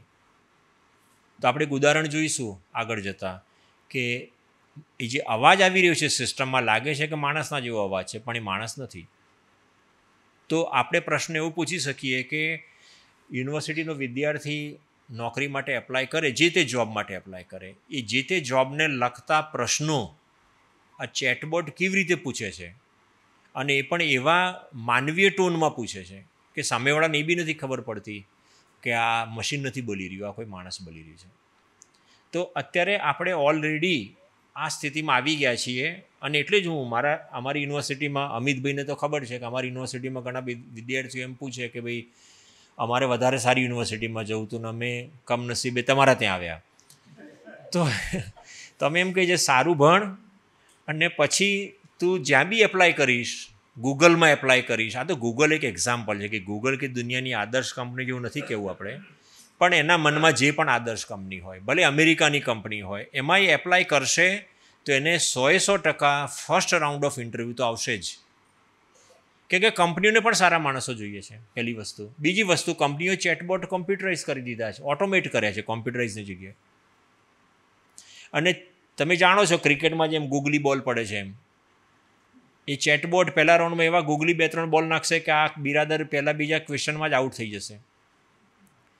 તો ચેટબોટ એ રીતે બનાવવામાં આવેલા છે. માટે અમે કહીએ છીએ કે તમે સારું ભણશો તો પહેલાં બોલે ગૂગલીમાં બોલ્ડ નહીં થાઓ, તમને રમતા આવડશે. અને તમારે જે પણ શાસ્ત્ર છે, કોમ્પ્યુટર શીખો કે મિકેનિકલ એન્જિનિયરિંગ શીખો, પણ શાસ્ત્ર તમે શીખી શકશો. ટૂંકમાં તમને થોડો ઘણો ખ્યાલ તો આવી ગયો કે મૂળ વસ્તુ. હવે અહીં મારે તમારી માફી માગવી છે કે હું ઘણું બધું લખવા બેઠો પણ બધું અંગ્રેજીનું ગુજરાતી નથી કરી શક્યો, પણ લેખ લખીશ તેમાં કરીશ એ વખતે જરા. તો એઆઈ જે છે ને, એઆઈની કોઈ પણ સિસ્ટમે આટલું કરવું જોઈએ. અને હું એટલા માટે અચકાઈ ગયો કે પરસેપ્શન મેં વાંચ્યું, પછી લેક્સિકોનમાં ગયો, મેં કહું પરસેપ્શનનું ગુજરાતી શું છે, તો એણે એક શબ્દ આપ્યો, પછી બીજી જગ્યાએ ગયો તો એણે બીજો શબ્દ આપ્યો. એટલે મેં કહું આપણે ગુજરાતીના એક્સપર્ટ નથી તો આપણે જોખમ નથી ખેડવું આજે. તો પરસેપ્શનનો અર્થ એવું કરું છું કે હું માનું છું કે આવી કોઈ વસ્તુ છે, અથવા આવો કોઈ બનાવ બન્યો છે, અથવા આવું કંઈક થવાનું છે, એને હું પરસેપ્શન ગણું છું. હવે ધારવું બી બરાબર ગણાય એ મને નથી ખ્યાલ, એટલે આના માટેનો શબ્દ આપણે શોધીશ તો હું એ ત્યાં મૂકીશ. તો એઆઈનું મુખ્ય કાર્ય છે ને એ પરસેપ્શનનું છે. તો પરસેપ્શન એ કેવી રીતે કરે છે? અત્યારના સમયમાં કોમ્પ્યુટર વિઝન એટલું બધું પાવરફુલ થઈ ગયું છે. અને તમે તો જાણો જ છો કે આજકાલ મોબાઈલમાં પણ વોટ્સએપમાં કેમેરાની મદદથી લોકો વાતો કરે છે. બહુ સિમ્પલ એપ્લિકેશન છે. તો ગયા વ્યાખ્યાનમાં જ્યારે હું આવ્યો ત્યારે મેં આ ઉદાહરણ આપ્યું હતું કે, અને પ્રકાશભાઈના નામથી જ આપ્યું હતું કે વિશ્વકોશમાં એવી ઓટોમેશન સિસ્ટમ મૂકી દીધી હોય કે જે માણસ આવે છે એનો ચહેરો જોઈને જે ગેટ ખોલે, અને પ્રકાશભાઈ જાણીતા માણસ છે તો એને જોઈને જે સમજી જશે અને ગેટ ખુલી જશે, અને સંજય ચૌધરી આવશે તો ગેટ નહીં ખુલે. તો આ કોમ્પ્યુટર વિઝન છે. કેમ કે એને પ્રકાશભાઈને અલગ અલગ એંગલથી પણ, તમે કહો આ પણ યાદ રાખો, પ્રકાશભાઈનો એંગલ દર વખતે એક સરખો ન પણ હોય, અલગ અલગ હોય. તો એણે શીખવાનું છે એમાંથી. તો મારા મિત્ર છે મેહુલ રાવલ, એ કોમ્પ્યુટર વિઝન કોર્સ ભણાવે છે. એમને બી આપણે કહી શકીએ કે કોમ્પ્યુટર વિઝનની અલગ અલગ પદ્ધતિઓ વિશે જ વાત કરો તમે, કે કોમ્પ્યુટર વિઝન કેવી રીતે આ પદ્ધતિ પર કામ કરે છે. તો અલગ અલગ ડેટા, સેન્સરથી લો, સ્પીચથી લો, બોલવાથી લો. અને સેન્સર એટલે એવો એક કમ્પોનન્ટ છે કે જે સાયલેન્ટલી આપણને જોઈ રહ્યો છે અને વિપુલ માત્રામાં ડેટાનું નિર્માણ કરી રહ્યો છે. તો એના આધારે પરસેપ્શન કરવાનું છે. રીઝનિંગ એટલે આપણે કાર્યકારણ સંબંધ કહો કે જે કહો તે, એ કાર્યકારણ સંબંધ એણે સ્થાપિત કરવાનો છે, જેથી નેક્સ્ટ ટાઈમ એ જે તે યુઝરને કહી શકે કે તું આમ કર કે આમ ન કર, તું આ વસ્તુ લે અને આ વસ્તુ તારા માટે સારી નથી. એ પ્રકારની જો એને ભલામણો આપી હોય તો મેં કીધું તેમ પાછળ જે છે એ મોડલ છે, પાછળ જે બેઠું છે આલ્ગોરિધમ છે. અને આલ્ગોરિધમ આ બધા mathematics, rules, heuristics, logical inference, એ આનો ઉપયોગ કરીને આ વસ્તુને બહાર લાવે છે. મેં હમણાં જ કીધું કે એઆઈ બેઝ સિસ્ટમ એટલે સાદી વેબ એપ્લિકેશનો છે ને, આપણે નોર્મલી એટલી બધી વેબ એપ્લિકેશનોનો ઉપયોગ કરીએ છીએ એ ક્યારેય શીખતી જ નથી. કે દર વખતે તમારી પાસે એકનું એક કામ 10 વાર કરાવે છે. એટલે જ મેં પેલું શરૂઆતમાં કીધું કે દર વખતે એ એમ જ માને છે કે આ નવું કામ છે મારા માટે. એને ખ્યાલ જ નથી આવતો કે આ સંજય ચૌધરી અથવા સુભાષભાઈ છે, આ પ્રકારના માણસ છે, એમના પ્રેફરન્સ છે, એ આ રીતે વર્તે છે. એ દર વખતે એના અંગેના પ્રશ્નો જ પૂછ્યા કરશે સિસ્ટમને. તો એ AI સિસ્ટમ નથી, કેમ કે એ શીખ્યું જ નથી કશું. તો તમારે જો AI બેઝ સિસ્ટમ્સ બનાવવી હોય તો એના બી અલગ અલગ આખી થિયરી છે એની પાછળની. સુપરવાઇઝ લર્નિંગ, અનસુપરવાઇઝ લર્નિંગ, જે વધારે અઘરું છે. સુપરવાઇઝ ડેટા જે છે એનો લેબલ ડેટા કર્યો છે કે ભાઈ આ ડેટા જે છે ફિમેલના ડેટા છે અને આ ડેટા છે મેલના ડેટા છે. તમે લેબલિંગ કર્યું છે એટલે તમે સિસ્ટમને જરા વધારે માહિતી આપી છે કે આ જે ડેટા છે માત્ર મેલના છે. મેલની અંદર પછી એજ વાઇઝ કરી શકો, રિજન વાઇઝ કરી શકો, ઘણું બધું કરી શકો. અનસુપરવાઇઝ એટલે ડેટા વિશે તમે કશું જ બોલતા નથી. હવે આ બહુ અઘરું કામ છે અને તમે સિસ્ટમને ઢગલો ડેટા આપી દીધો છે, તો એ સિસ્ટમ કેવી રીતે શીખશે ડેટા પરથી? તો અનસુપરવાઇઝ લર્નિંગમાં એઆઈની ચેલેન્જ છે અને આ ચેલેન્જ પર ઘણા સાયન્ટિસ્ટ કામ કરી રહ્યા છે કે અમે અનસુપરવાઇઝ લર્નિંગ કરી રહ્યા છીએ. અને જેટલું અનસુપરવાઇઝ લર્નિંગ પાક્કું થતું જાય એટલું જ એઆઈ બેઝ સિસ્ટમ વધારે વધારે સમૃદ્ધ બનતી જાય. રીઇન્ફોર્સમેન્ટ લર્નિંગ એટલે કે જે ભૂલો થઈ છે એના આધારે શીખતા જાઓ અને અમલમાં મૂકતા જાઓ. અને ભૂલો થઈ છે, જો સારું થયું તો રિવોર્ડ આપો, ભૂલો થઈ છે તો પેનલ્ટી ઇમ્પોઝ કરો. એના આધારે તમારું મોડલને ટ્રેન કરો. અને નોલેજ રિપ્રેઝન્ટેશન જે છે ને, માણસનું મગજ તો એના મગજમાં ન્યુરોન છે, ન્યુરોનનું પોતાનું નેટવર્ક છે. અને ન્યુરોન એટલે એક નોડ, એ નોડ કેટલા બધા, અમિતને વધારે ખબર હશે, બિલિયન્સ કે એનાથી વધારે ન્યુરોન આપણા મગજમાં હશે. આટલા બિલિયન્સ ઓફ ન્યુરોન્સ, એની વચ્ચેના ઇન્ટરકનેક્શન તમે ગણો અને એના આધારે જે નેટવર્ક ઊભું થાય. આપણી પાસે એવું કોમ્પ્યુટર નથી આજની તારીખે કે આપણા મગજમાં જે ન્યુરલ નેટવર્ક છે ને એને રિપ્રેઝન્ટ કરી શકે. આજની તારીખે નથી કરી શકતો, એટલી ક્ષમતા નથી. તો કહેવાનો અર્થ એ છે કે એ પ્રયત્ન કરે છે કે જેટલો સબસેટ ઊભો કરીએ એનો, જે તે એપ્લિકેશનના સંદર્ભમાં. એટલે હું શબ્દ લાવું છું કે જનરિક નહીં, જે તે એપ્લિકેશન, ચોક્કસ એપ્લિકેશનના સંદર્ભમાં તમે નોલેજ ગ્રાફ બનાવો. ઓન્ટોલોજી એટલે કે જે કન્સેપ્ટ છે, કન્સેપ્ટ એટલે કે સીધી વસ્તુ છે કે employee works four N organisation. તો એમ્પ્લોયી એન ઓર્ગેનાઇઝેશન એ કન્સેપ્ટ છે. એ બે વચ્ચે રિલેશનશિપ છે. કઈ relationship? Works four Sanjay Chaudhary works four Ahmedabad university, Amit Nanavati works four Ahmedabad university. એના આધારે જે ઓન્ટોલોજી બને છે એના આધારે કોઈ ભવિષ્યમાં ઇન્ફર કરી શકે. અમિત નાણાવટી કહો તો તરત જ શોધી કાઢશે કે અમદાવાદ યુનિવર્સિટીમાં કામ કરે છે. તો આ પ્રકારનું જે કન્સેપ્ટનું જનરલાઇઝેશન છે ઓન્ટોલોજીમાં સરસ, એના બી સ્ટાન્ડર્ડ છે પાછા, એ રીતે મૂકવામાં આવે છે. અને સિમેન્ટિક નેટવર્ક હોય છે, તો સિમેન્ટિક નેટવર્કની મદદથી આ બધું રિપ્રેઝન્ટ થતું હોય છે.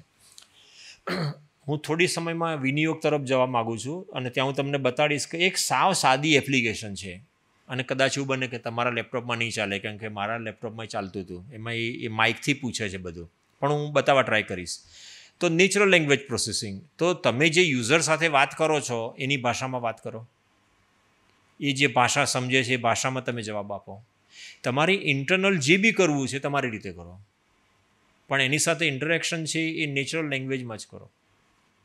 અહીં હું તમને એક બહુ મોટો પ્રોજેક્ટ જે ભારતમાં બની રહ્યો છે અને હું ઈચ્છું કે જે યંગ છોકરાઓ છે એ પ્રોજેક્ટ પર ધ્યાન આપે, એ છે AI four Bharat. AI four એટલે ફોર ચોગડો, AI ફોર ભારત.org. એ શરૂઆત નંદન નીલાકીનીએ કરી હતી. તમે જાણો છો આધાર કાર્ડ લાવનાર આપણા દેશમાં નંદન નીલાકીની છે. એમણે કરોડો રૂપિયા આપ્યા આ પ્રોજેક્ટ માટે, હજી પણ આપી રહ્યા છે કરોડો રૂપિયા. અને હમણાં 4 વર્ષ પહેલાં એમણે નિર્ણય કર્યો કે આ પ્રોજેક્ટ એમણે IIT મદ્રાસને આપ્યો અને IIT મદ્રાસ પાસે ગયો એટલે વધારે ફોર્મલ પણ બન્યો છે. અને ભારતની જેટલી પણ ભાષા છે એ બધી ભાષા પર એ લોકો કામ કરી રહ્યા છે. અને ગુજરાતીમાં પણ મોટું કોર્પસ બન્યું છે. અને આપણો યંગ કવિ પ્રણવ પંડ્યા, યુવા કવિ, એનો વોલન્ટિયર છે. એમ એક સભામાં મળ્યા હતા, હું બોલતો હતો પછી મળવા આવ્યો કે હું પણ આમાં વોલન્ટિયર છે કે ગુજરાતી ભાષાનું કોર્પસ બનાવવાનું છે ને. મેં તમને પહેલાં કીધું કે એને ડેટાને સમજવાનો છે. તો ગુજરાતી ભાષાના શબ્દો તમે આપો સિસ્ટમને. જો કોર્પસ મોટું હશે તો એ ઝડપથી પ્રૂફ રીડિંગ પણ કરી શકશે. આપણે બધા જાણીએ છીએ કે એક સમય હતો કે જ્યારે પ્રૂફ રીડર હતા. કુમાર પ્રભુને વધારે ખબર છે. હવે પ્રૂફ રીડર નથી. તો હવેના સમયમાં તમારે પ્રૂફ રીડિંગ કોણ કરશે? લેખક પોતે કરશે.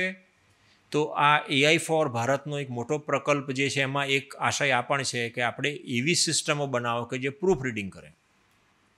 એટલે જો એ ગુજરાતી ભાષાનો સંપૂર્ણ શબ્દ ભંડોળ અંદર આવી જાય એટલે જોડણીની ભૂલો અને પછી વ્યાકરણની રચના એ સમજી લે તો ડીપ લર્નિંગની મદદથી મેં કીધું તેમ મોડલ બનાવવું પડશે. તો ડીપ લર્નિંગની મદદથી એ જો આખું વ્યાકરણ સમજી લેશે અને બીજી ભાષામાં તો બની ગયું છે ડીપ લર્નિંગની મદદથી અને થોડા સમયમાં આપણી ભાષા માટે બી આવશે. તો જો એ કરી શકશે તો આપણી પાસે એવા દિવસો હશે કે હું લેખક બનવા માગું છું અથવા ફાંફા મારું છું અને હું જે લખું છું તો તરત જ મને કહેશે કે તારી જોડણીમાં ભૂલો છે, તારું વ્યાકરણમાં ભૂલો છે અને તું આ સુધાર. કોર્પસ ઊભું કર્યું છે. હા, તો એ સારી વસ્તુ છે. એટલે કોર્પસ પરથી શોધી આપે છે તમને. એ મેચ મેકિંગ છે ખાલી, બરાબર છે ને. પણ પેલું હજી નથી કોઈ કરી શક્યું. મેં જે કીધું વ્યાકરણનું ને કારણ કે જટિલ કામ છે પણ એ થશે. પહેલાં વ્યાકરણની ભૂલો રૂલ બેઝ સિસ્ટમથી થતી હતી અને રૂલ બેઝ સિસ્ટમ એટલે એ ટ્રુ AI ન કહેવાય. મેં કીધું AI એટલે ઇન્ફરન્સથી થવું જોઈએ. એટલે એની ચર્ચા પછી ક્યારેક મેં કીધું વર્કશોપ કરીએ તો ઇન્ફરન્સ કેવી રીતે થાય એની ચર્ચા ચોક્કસ થઈ શકે. તો આ એક મારું કહેવાનું હતું કે નેચરલ લેંગ્વેજ પ્રોસેસિંગનો એક બહુ મોટો જબરજસ્ત પ્રોજેક્ટ છે. આ પ્રોજેક્ટમાં આપણે બધાએ ઇવન ગુજરાત વિશ્વકોશ પણ એમાં કોન્ટ્રીબ્યુટ કરી શકે. કેવી રીતે કરી શકે? ગુજરાત વિશ્વકોશે જેટલા પણ પુસ્તકો પ્રકાશિત કર્યા છે, યુનિકોડ, ચિંતન બેઠા છે અહીં, એ જાણે છે બધું, ચિંતન અને રત્નરાજ પણ બેઠા છે. તો તમે જેટલી પણ ચોપડીઓ પ્રકાશિત કરી છે બધી ચોપડીઓનો ગુજરાતી ભાષાના જેટલા શબ્દો છે યુનિકોડમાં એ તમે આપી દો તો એમના માટે બહુ કામ સરળ થઈ ગયું. કેમ કે તમે બધાએ કેટલી બધી પ્રૂફ રીડિંગ કરીને આંખોનું પેલું જે તેજ જવા દઈને બધું પ્રૂફ રીડિંગ કરીને બધું આપ્યું છે. એટલે તમે જે કર્યું છે લગભગ 98-99% સાચું ગુજરાતી છે. તો નેચરલ લેંગ્વેજ પ્રોસેસિંગના પ્રોજેક્ટને મોટું બળ મળશે અને એ લોકોની અપીલ પણ છે. એટલે મેં ફરીવાર અહીં કીધું. અને મને આવું કહેનારા એક મિત્ર છે, આપણે સૌ જાણીએ છીએ, રાજેશ મશરૂવાલા, એ એમાં મોટો ભાગ ભજવી રહ્યા છે. એટલે હું પણ એમની સાથે કંઈક થોડું અમે કરવા પ્રયત્ન કરી રહ્યા છીએ કે કંઈક જે પણ થોડું ઘણું થાય. અને પ્લાનિંગ એમ ને. હા, તો લેક્સિકન એટલે અમે કહ્યું હતું કે તમે લેક્સિકન સાથે બી ચર્ચા કરો, કારણ કે લેક્સિકનનું આખું શબ્દ ભંડોળ AI ફોર ભારત પ્રોજેક્ટમાં જતું રહે તો ગુજરાતી ભાષાનું શબ્દ ભંડોળ એટલું બધું મજબૂત બની જાય છે. એટલે પછી જે પ્રૂફ તમારી પાસે સ્પેલ ચેકર તો છે જ, જે આમણે કીધું ભીખેશભાઈએ, તો હવે તમારી પાસે વ્યાકરણની જોડણીની ભૂલો શોધી નાખનારનું AI એન્જિન પણ એ પાવરફુલી ચાલશે. અત્યારે 40-50% ભૂલો શોધી શકે છે, પછી 90-95% જેટલી ભૂલો શોધી શકશે. અને પછી પ્લાનિંગ અને ડિસિઝન મેકિંગ તો છે જ. મેં રોબોટિક્સની બી વાત કરી. ઇન્સ્પિરોન કંપનીમાં ક્યારેક જવું જોઈએ, અમે તો ગયેલા છીએ. એનું પોતાનું રિસર્ચ વિંગ પણ સરસ મજાની છે. અને રોબોટ્સ ત્યાં કેવી રીતે ફિઝિકલી કામ કરે છે. તો હવે રોબોટ્સ ફિઝિકલી પણ છે અને રોબોટ્સ વર્ચ્યુઅલી પણ છે.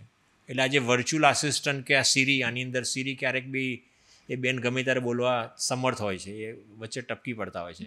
તો એ પણ એક રોબોટિક એન્જિન જ છે, એ ડિજિટલ એન્જિન છે અથવા ડિજિટલ રોબોટ છે.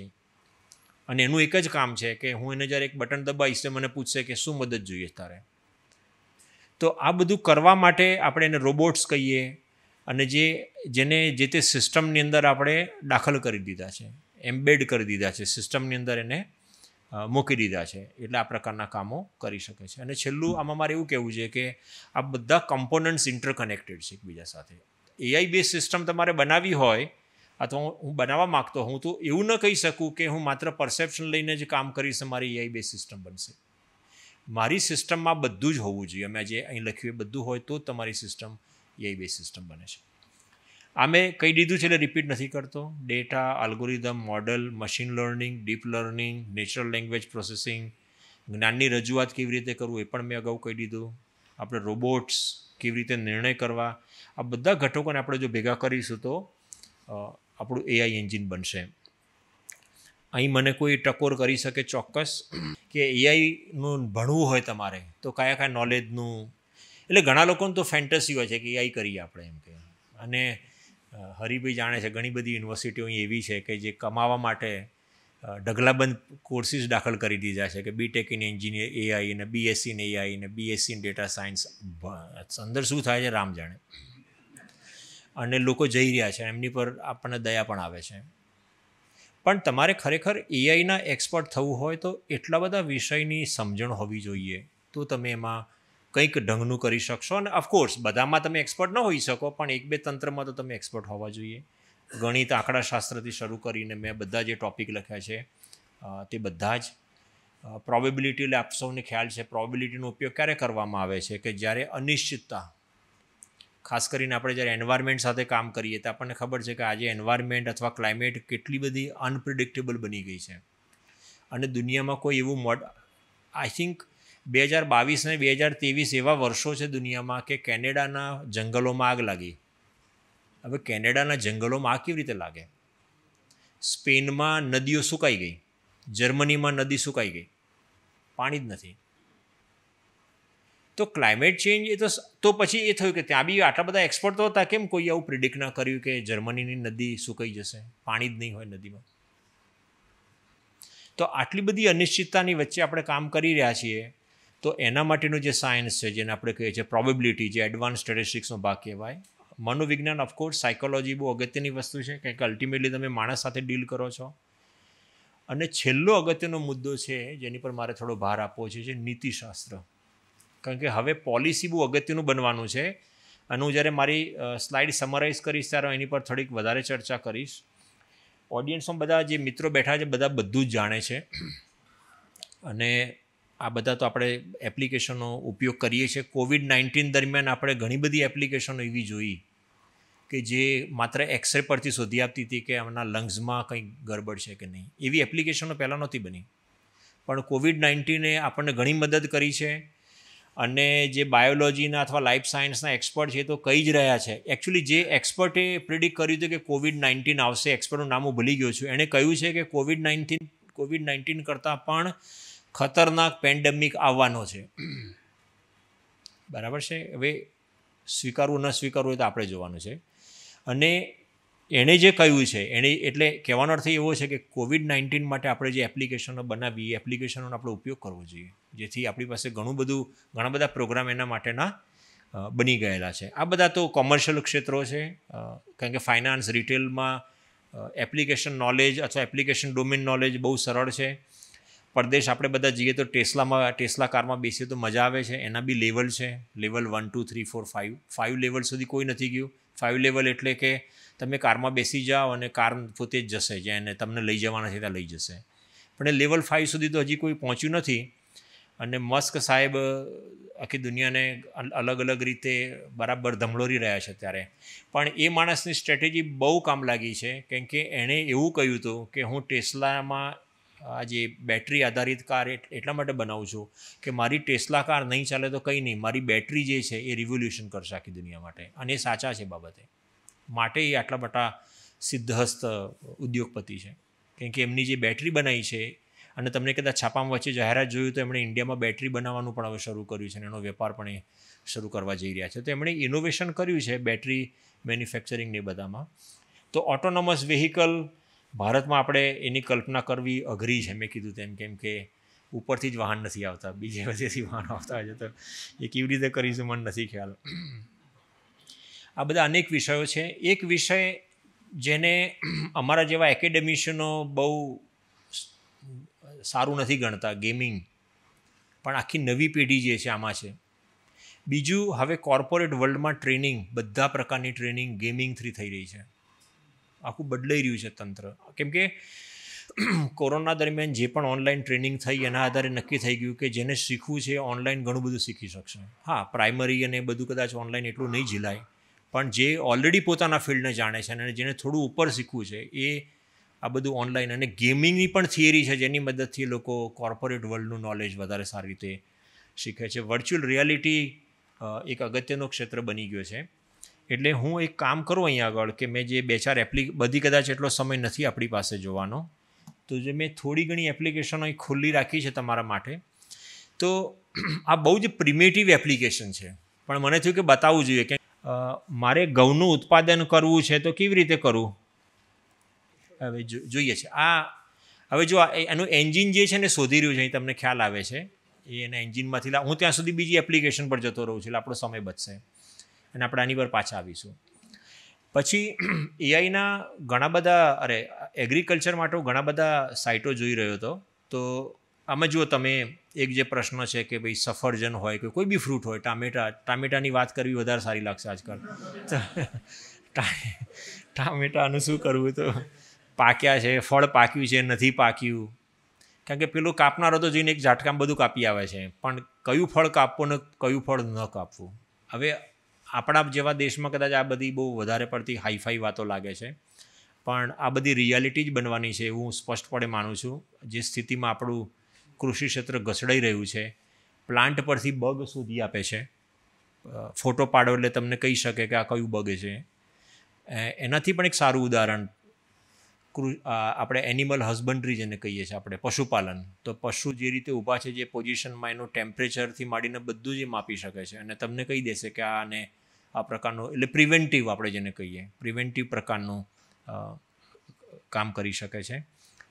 એક ઉદાહરણ, મારે પિતાજી આવ્યા છે, આમ તો નહોતા આવવાના, મેં જ ના પાડી હતી, પણ આવ્યા છે. એમને બહુ ચિંતા હોય છે કે આ નિંદામણ. તો ખેતરનો ફોટો જે છે, તમે આ બહુ સરસ એઆઈનું એપ્લિકેશન છે, ખેતરના ફોટા પરથી એ તમને શોધી આપે છે કે આ ભાગમાં જે કોર્ન છે ને મેચ્યોર કોર્ન છે, એટલે મકાઈ પાકી ગઈ છે આ ભાગમાં, અને આ ભાગ જે છે ત્યાં ઘાસ છે, નિંદામણ કરવાની જરૂર છે. તો તમે જુઓ, મારા શબ્દો યાદ કરો, કોમ્પ્યુટર વિઝન, ફોટો લીધો અને ફોટા પરથી એની પાસે નોલેજ છે, પેટર્ન છે, એની પાસે પેટર્નને સમજવાની સાયન્સ છે એની પાસે, એણે શોધી કાઢ્યું કે આ જે કોર્ન છે આ મકાઈ પાકી ગઈ છે અને આ ભાગમાં હજી ઘાસ છે. તો આ બધું શોધી આપે છે. આ બધી એપ્લિકેશનો છે અને આ બધી એપ્લિકેશનો કોઈ કંપનીની છે, જેને બી એનું આ બધી સાઇટમાં જઈને જોવું હોય તો જોઈ શકો છો. એક હું જોઈ રહ્યો હતો, એક એગ્રીકલ્ચર એટલા માટે કે બહુ ઉપેક્ષિત ક્ષેત્ર છે, મેન્યુફેક્ચરિંગને બધામાં તો ઉત્તમ કામ થઈ રહ્યું છે એઆઈનું નાતે બધું, પણ 1 મિનિટ માટે આ વિડીયો આપણે જોઈ લઈએ અને પછી કદાચ આપણે બીજા ઉદાહરણ પર જઈશું. Central Valley Ag is a farmer-owned cooperative. When Central Valley Ag is successful and our customers are successful, that trickles down to our employees and to local communities. There's a couple challenges I really see our growers going to be facing over the next several years. One of them is labor. We have to be more efficient and be able to do more with less. And we have a lot of new and emerging markets coming, working with food companies, working with energy companies, and the data is critical to help make these programs successful and to be able to be part of these programs. એટલા બધા video આપણે લાંબો સમયની play કરીએ. હવે હું પેલું કિસાન AI પર જોઈને આપણા માટે કંઈક શોધી કાઢ્યું તો જોઈએ. ભારતમાં ઘઉંનું ઉત્પાદન કરવા માટે તમારે આ પગલાંને અનુસરવાની જરૂર છે. એટલે લાંબુ નહીં, ચલો એટલે બેન બોલી રહ્યા છે, અમને બોલવા દઈએ આપણે. જમીનની તૈયારી, બીજથી જમીન સાથેનો સારો, એટલે એને બંધ કરું છું. એટલે તમે આ મને ગમી આ એપ્લિકેશન, સીધી સાદી સરળ છે. આણે શું કર્યું છે, ICR એટલે ઇન્ડિયન કાઉન્સિલ ઓફ એગ્રીકલ્ચર રિસર્ચમાં ઘઉંના ઉત્પાદન માટેની જે સાયન્ટિફિક ટેક્સ્ટ છે એનું ગુજરાતીકરણ કરી દીધું છે. અને આપણે જ્યારે પૂછીએ છીએ તો આપણા અવાજને સામાન્ય લેપટોપ પરથી પૂછવામાં આવેલા સવાલના આધારે પોતાના નોલેજ બેઝમાં જઈ શોધી માત્ર ટેક્સ્ટ આઉટપુટમાં નથી આપી, આપણને એણે ઓડિયો પણ આપ્યો છે. તો ખેડૂતે પહેલાં જે આકાશવાણીમાં હતું ને કે એણે 7 વાગે સાંભળવું જ પડે, નહીં તો નહીં સાંભળવા મળે, એ જે સરકારીકરણ હતું એક જાતનું, એમાંથી આપણે બહાર નીકળી જઈશું. અને ખેડૂત બહુ શાંતિથી એને જ્યારે જે સમય મળશે એ સમય દરમિયાન એ આ પ્રકારના જેને કહેવાય ને રેકમેન્ડેશન અથવા ભલામણો મેળવી શકશે. અહીં આપણા મિત્ર ગૂગલના everyone. And we want this to work globally, so we are opening AI centers around the world. AI is going to impact many, many fields. And I want to give you a couple of examples today. Healthcare is one of the most important fields AI is going to transform. Last year, we announced our work on diabetic retinopathy, which is a leading cause of blindness. ઝડપથી skip કરીએ છીએ. Expert diagnosis to places where trained doctors are scarce. એટલે ગામડાઓમાં તમને ખ્યાલ છે લોકોને રેટાનાને પ્રશ્ન હોય તો નથી, ડાયાબિટીસ છે બી નથી ખબર હોતી, એનાથી આ પડદાને અસર થાય છે. તો એક સાદું એમણે મશીન જ બનાવ્યું છે ગૂગલે, અને એ જઈને ફોટા લે છે અને ફોટા પરથી એ શોધી આપે છે કે તમારા રટાયનાને કોઈ પ્રશ્ન થયો છે કે. તો આવું તો ઘણું બધું ગૂગલ કરશે. હું નામ નથી આપતો જાણી જોઈને એક કંપનીનું, તમે ઇમેજિન કરી જ શકો છો એ કંપનીનું. એ કંપની અત્યારે મોટી જ કંપની છે આપણા દેશની, એ એવા પ્રોજેક્ટ પર કામ કરી રહી છે કે કોરોના વખતે જે બધા ઇમેજીસ આવી ગઈ બધી બોડીની અલગ અલગ, અને એમણે ડૉક્ટરોની મદદથી આ બધી ઇમેજીસ પર સતત જેને કહેવાય ને કે પ્રિડિક્શન અપાવડાયા કે તમને ફેફસામાં ગાંઠ છે, નથી ગાંઠ, અહીં ગાંઠ છે, અથવા જે પણ મેડિકલ પ્રશ્નો છે, એ ઘણું બધું એમણે કરી નાખ્યું. હવે એ લોકો એવા સ્ટેજ પર આવી ગયા છે કે હવે એમની સિસ્ટમને તમારે ખાલી મેડિકલ ઇમેજ જ આપવાની રહેશે કોઈ તે પાર્ટની, અને એના માટે તમારે કોઈ જે મેડિકલ ઇમેજિંગ સેન્ટર હોય ત્યાં જવાનું, તમારા શરીરનો એ પેલો જે પણ એક્સરે કે જે પણ આપણે કહેતા હોઈએ, MRI કે જે પણ હોય, અને આ સિસ્ટમમાં અપલોડ કરી દો એટલે તમારે ડૉક્ટર પાસે જવાની જરૂર નહીં પડે. એ વખતે એ તમને કહી દેશે કે તમને આ પ્રશ્ન છે અથવા આ પ્રશ્ન નથી અથવા આ પ્રકારની ટ્રીટમેન્ટ છે. અને આ બહુ મોટો બિઝનેસ થશે. ગૂગલ કંઈ ગાંડું નથી કે આ બધા એઆઈના પ્રોબ્લેમમાં પડ્યું છે. એમના માટે આ રેવન્યુ મોડલ છે, અને એ લોકો પણ પડ્યા છે. અને આપણા દેશની સૌથી મોટી કંપનીએ ઓલરેડી આ પ્રકારનું કામ શરૂ કરી દીધું છે બેકએન્ડમાં, અને એ કરશે લોકો.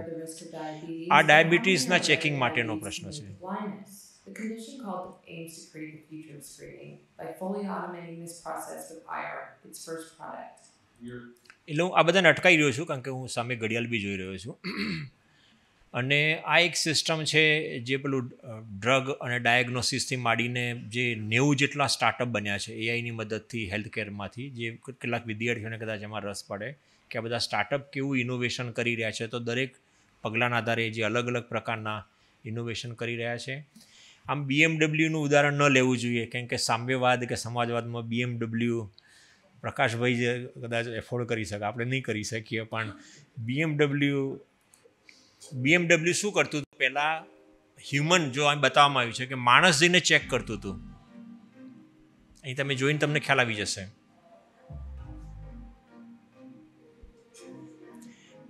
તો આમાં કેટલો બધો હ્યુમન ટાઈમ જતો હતો. એની જગ્યાએ એ લોકોએ એમના સેન્સર કેમેરા મૂકી દીધા, અને કેમેરા શોધી કાઢે છે કે આ ગાડીમાં કે જે પણ કેરેક્ટરિસ્ટિક્સ મિસિંગ છે એ એમણે શોધવાનું. અને 2018થી કરી રહ્યા છે લોકો. તો મેન્યુફેક્ચરિંગ આ પ્રકારની કંપનીઓ કે જે વર્લ્ડની લીડર કંપનીઓ કહેવાય, BMW ઓફકોર્સ કાર મેન્યુફેક્ચરિંગમાં આપણે એની સામે કશું જ ન બોલી શકીએ. એ જ રીતે બીજા મિકેનિકલ એન્જિનિયરિંગના છોકરાઓ સાથે વાત કરતો હતો, તો એઆઈ મેન્યુફેક્ચરિંગ એટલું બધું પ્રબળ થઈ ગયું છે. અને તમારે જો જાણવું હોય તો નોર્મલી આ જ બધું આપણે કામ કરવાનું છે, પ્રિવેન્ટિવ ફ્યુચર પ્રોબ્લેમ. કારણ કે મશીન બંધ ન થવું જોઈએ. જો મશીન બંધ થાય તો જે પ્રોડક્શન લોસ થાય ને જે બીજા બધા નુકસાનો થાય એ પણ સમજવાની જરૂર છે. તો ત્યાંથી ચાલુ કરીને એ જ રીતે forecasting of raw material prices. કારણ કે આપણે જ્યારે બિઝનેસમાં પડ્યા હોઈએ ત્યારે આપણે જોવાનું છે કે રો મટીરિયલની પ્રાઇસ બને એટલી મિનિમમ રહે ને આપણે આપણું જે સપ્લાય ચેઇન છે આખો એ રીતે કરીએ. તો અનેક એપ્લિકેશન આ રીતની બહાર આવી રહી છે. હું અલગ અલગ કંપનીઓ બતાડી રહ્યો છું. એમેઝોન વેબ સર્વિસ એ બી જનરેટિવ એઆઈ પર ઘણું બધું કામ કરી રહ્યું છે. જનરેટિવ એઆઈ એટલે કે એ સિસ્ટમ જ તમને બધું આપી દે છે. તમે ખાલી એને પ્રોબ્લેમ જ કહો, એ એની રીતે બધું શોધીને તમને આપી દેશે, which is called generative AI. તમારે કશું એમાં સમજવાની જરૂર નથી. આની સામે કેટલાક પ્રશ્નો ઊભા થઈ રહ્યા છે, એ હું કન્ક્લુઝન કરું ત્યારે એની પર ચોક્કસ આવું છું.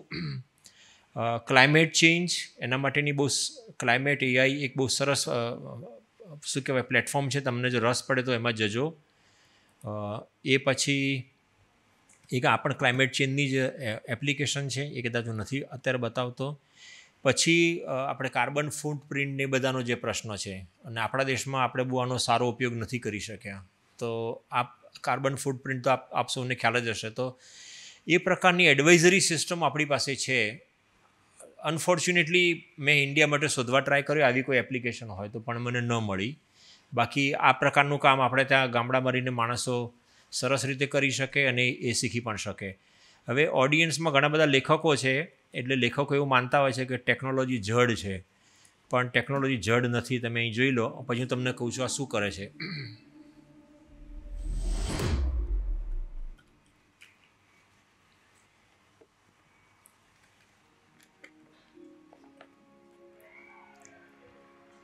Its first birthday.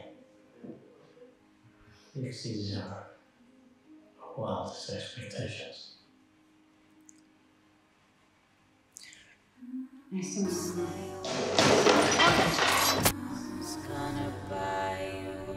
I have a 13-year-old daughter. એટલે તમને ખ્યાલ તો આવી ગયો કે આ મૂવીનું ટ્રેલર છે. તો કોઈ બી ફિલ્મ બને પછી એનો ટ્રેલર બનાવવા માટે ઘણો સમય જાય. તો આ જ્યારે ફિલ્મ એક બની મોર્ગન નામની, તો એ લોકોએ IBMનો સંપર્ક કર્યો કે તમે અમને એઆઈની મદદથી ટ્રેલર બનાવી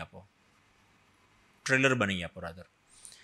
તો IBMએ ચેલેન્જ લીધી અને 2016માં એમણે 20th સેન્ચુરી ફોક્સ, એટલે તો મોટી કંપની છે ફિલ્મ ક્રિએટિવિટીની, IBM રિસર્ચ અથવા IBM વોટસને આ ચેલેન્જ લીધી અને એમણે મોર્ગન ફિલ્મ જે બની હતી એના આધારે આખું આજે મેં ટ્રેલર તમને બતાવ્યું. આપણે એમણે એમની સાઇટ પર છે આ ટ્રેલર. આપણે જે ટ્રેલર જોયું અહીંયા આગળ, આ ટ્રેલર એઆઈની મદદથી બન્યું છે, કોઈ શૂટિંગથી નથી બન્યું. એણે ફિલ્મ પરથી બધું એક્સ્ટ્રેક્ટ કર્યું અને આખું ટ્રેલર બનાવી દીધું. એટલે એનો પ્રોડક્શનનો પાર્ટ છે. અને આ જ ઇન્ટરવ્યૂમાં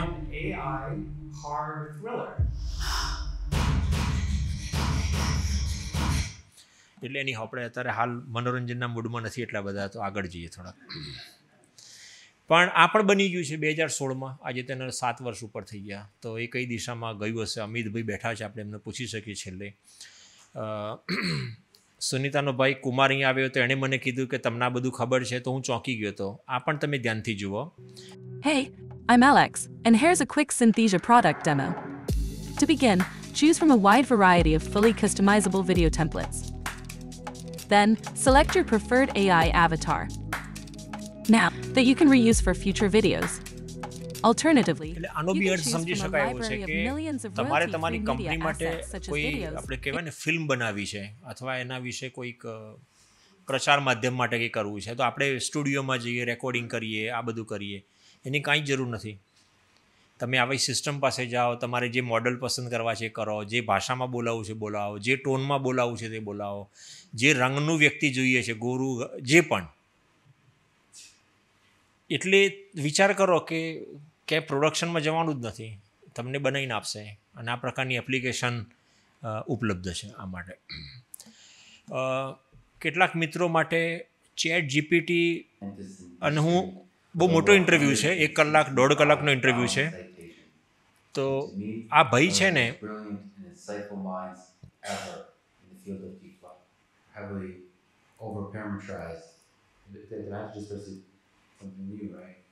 એક મિનિટ, આ જે ભાઈ છે એ ચેટ જીપીટી, કદાચ તમને એમાં કે ચેટ જીપીટી એક રાતોરાત ક્યાંથી આવી, તો ચેટ જીપીટીની તમે ટોક સાંભળો તો તમને ખબર પડશે કે આખી ટીમે, આ સેમ ઓલ્ટમેન આટલો નાની ઉંમરનો માણસ છે, પણ એણે ઇનિશિયેટ લીધો અને આજે મોટી મોટી કંપનીઓનું એક્ઝિસ્ટન્સના પ્રશ્નો ઊભા કરી દીધા છે એણે. તો આ સેમ ઓલ્ટમેન અને એનો જે કોમ્પ્યુટર સાયન્ટિસ્ટ, આના રિસર્ચ પેપર સૌથી વધારે સાઇટેડ છે અત્યારે દુનિયામાં. એટલે દુનિયાની ઘણી બધી મોટી કંપનીઓ આ બસ ચૂકી ગઈ અને આ લોકોએ 10 વર્ષ પડદા પાછળ રહી શાંતિથી કામ કર્યું. એટલે કહેવાય ને કે વનવાસમાં રહી અને એટલું બધું અદ્ભુત કામ કર્યું કે હવે ચેટ જીપીટીથી બધા ડરે છે. અમે એકેડેમિક્સવાળા નથી ડરતા. 6 છોકરાઓ જેટલી કોપી કરવી એટલી કરે, બરાબર છે. અને એની વાત પણ, એટલે આ 2 ઇન્ટરવ્યૂ પણ અવેલેબલ છે. જે યંગ વિદ્યાર્થીઓને સાંભળવું જોઈએ, કેમ કે હું માનું છું કે આ બધા અત્યારે ટોપનોચ સાયન્ટિસ્ટ કહેવાય દુનિયાના, અને એમણે જે કર્યું છે એ બહુ અદ્ભુત કામ કર્યું છે.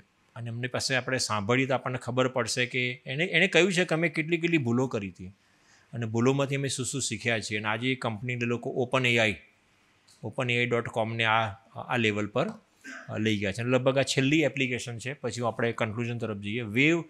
વેવનેટ એટલે આ ગૂગલે છે ને ડીપ માઇન્ડ નામની કંપની ખરીદી લીધી અને એમણે શું કર્યું કે વેવની મદદથી, એક ઉદાહરણ જ બતાડું છું, બહુ લાંબુ નથી બતાવું, તો ખાલી તમે સાંભળો.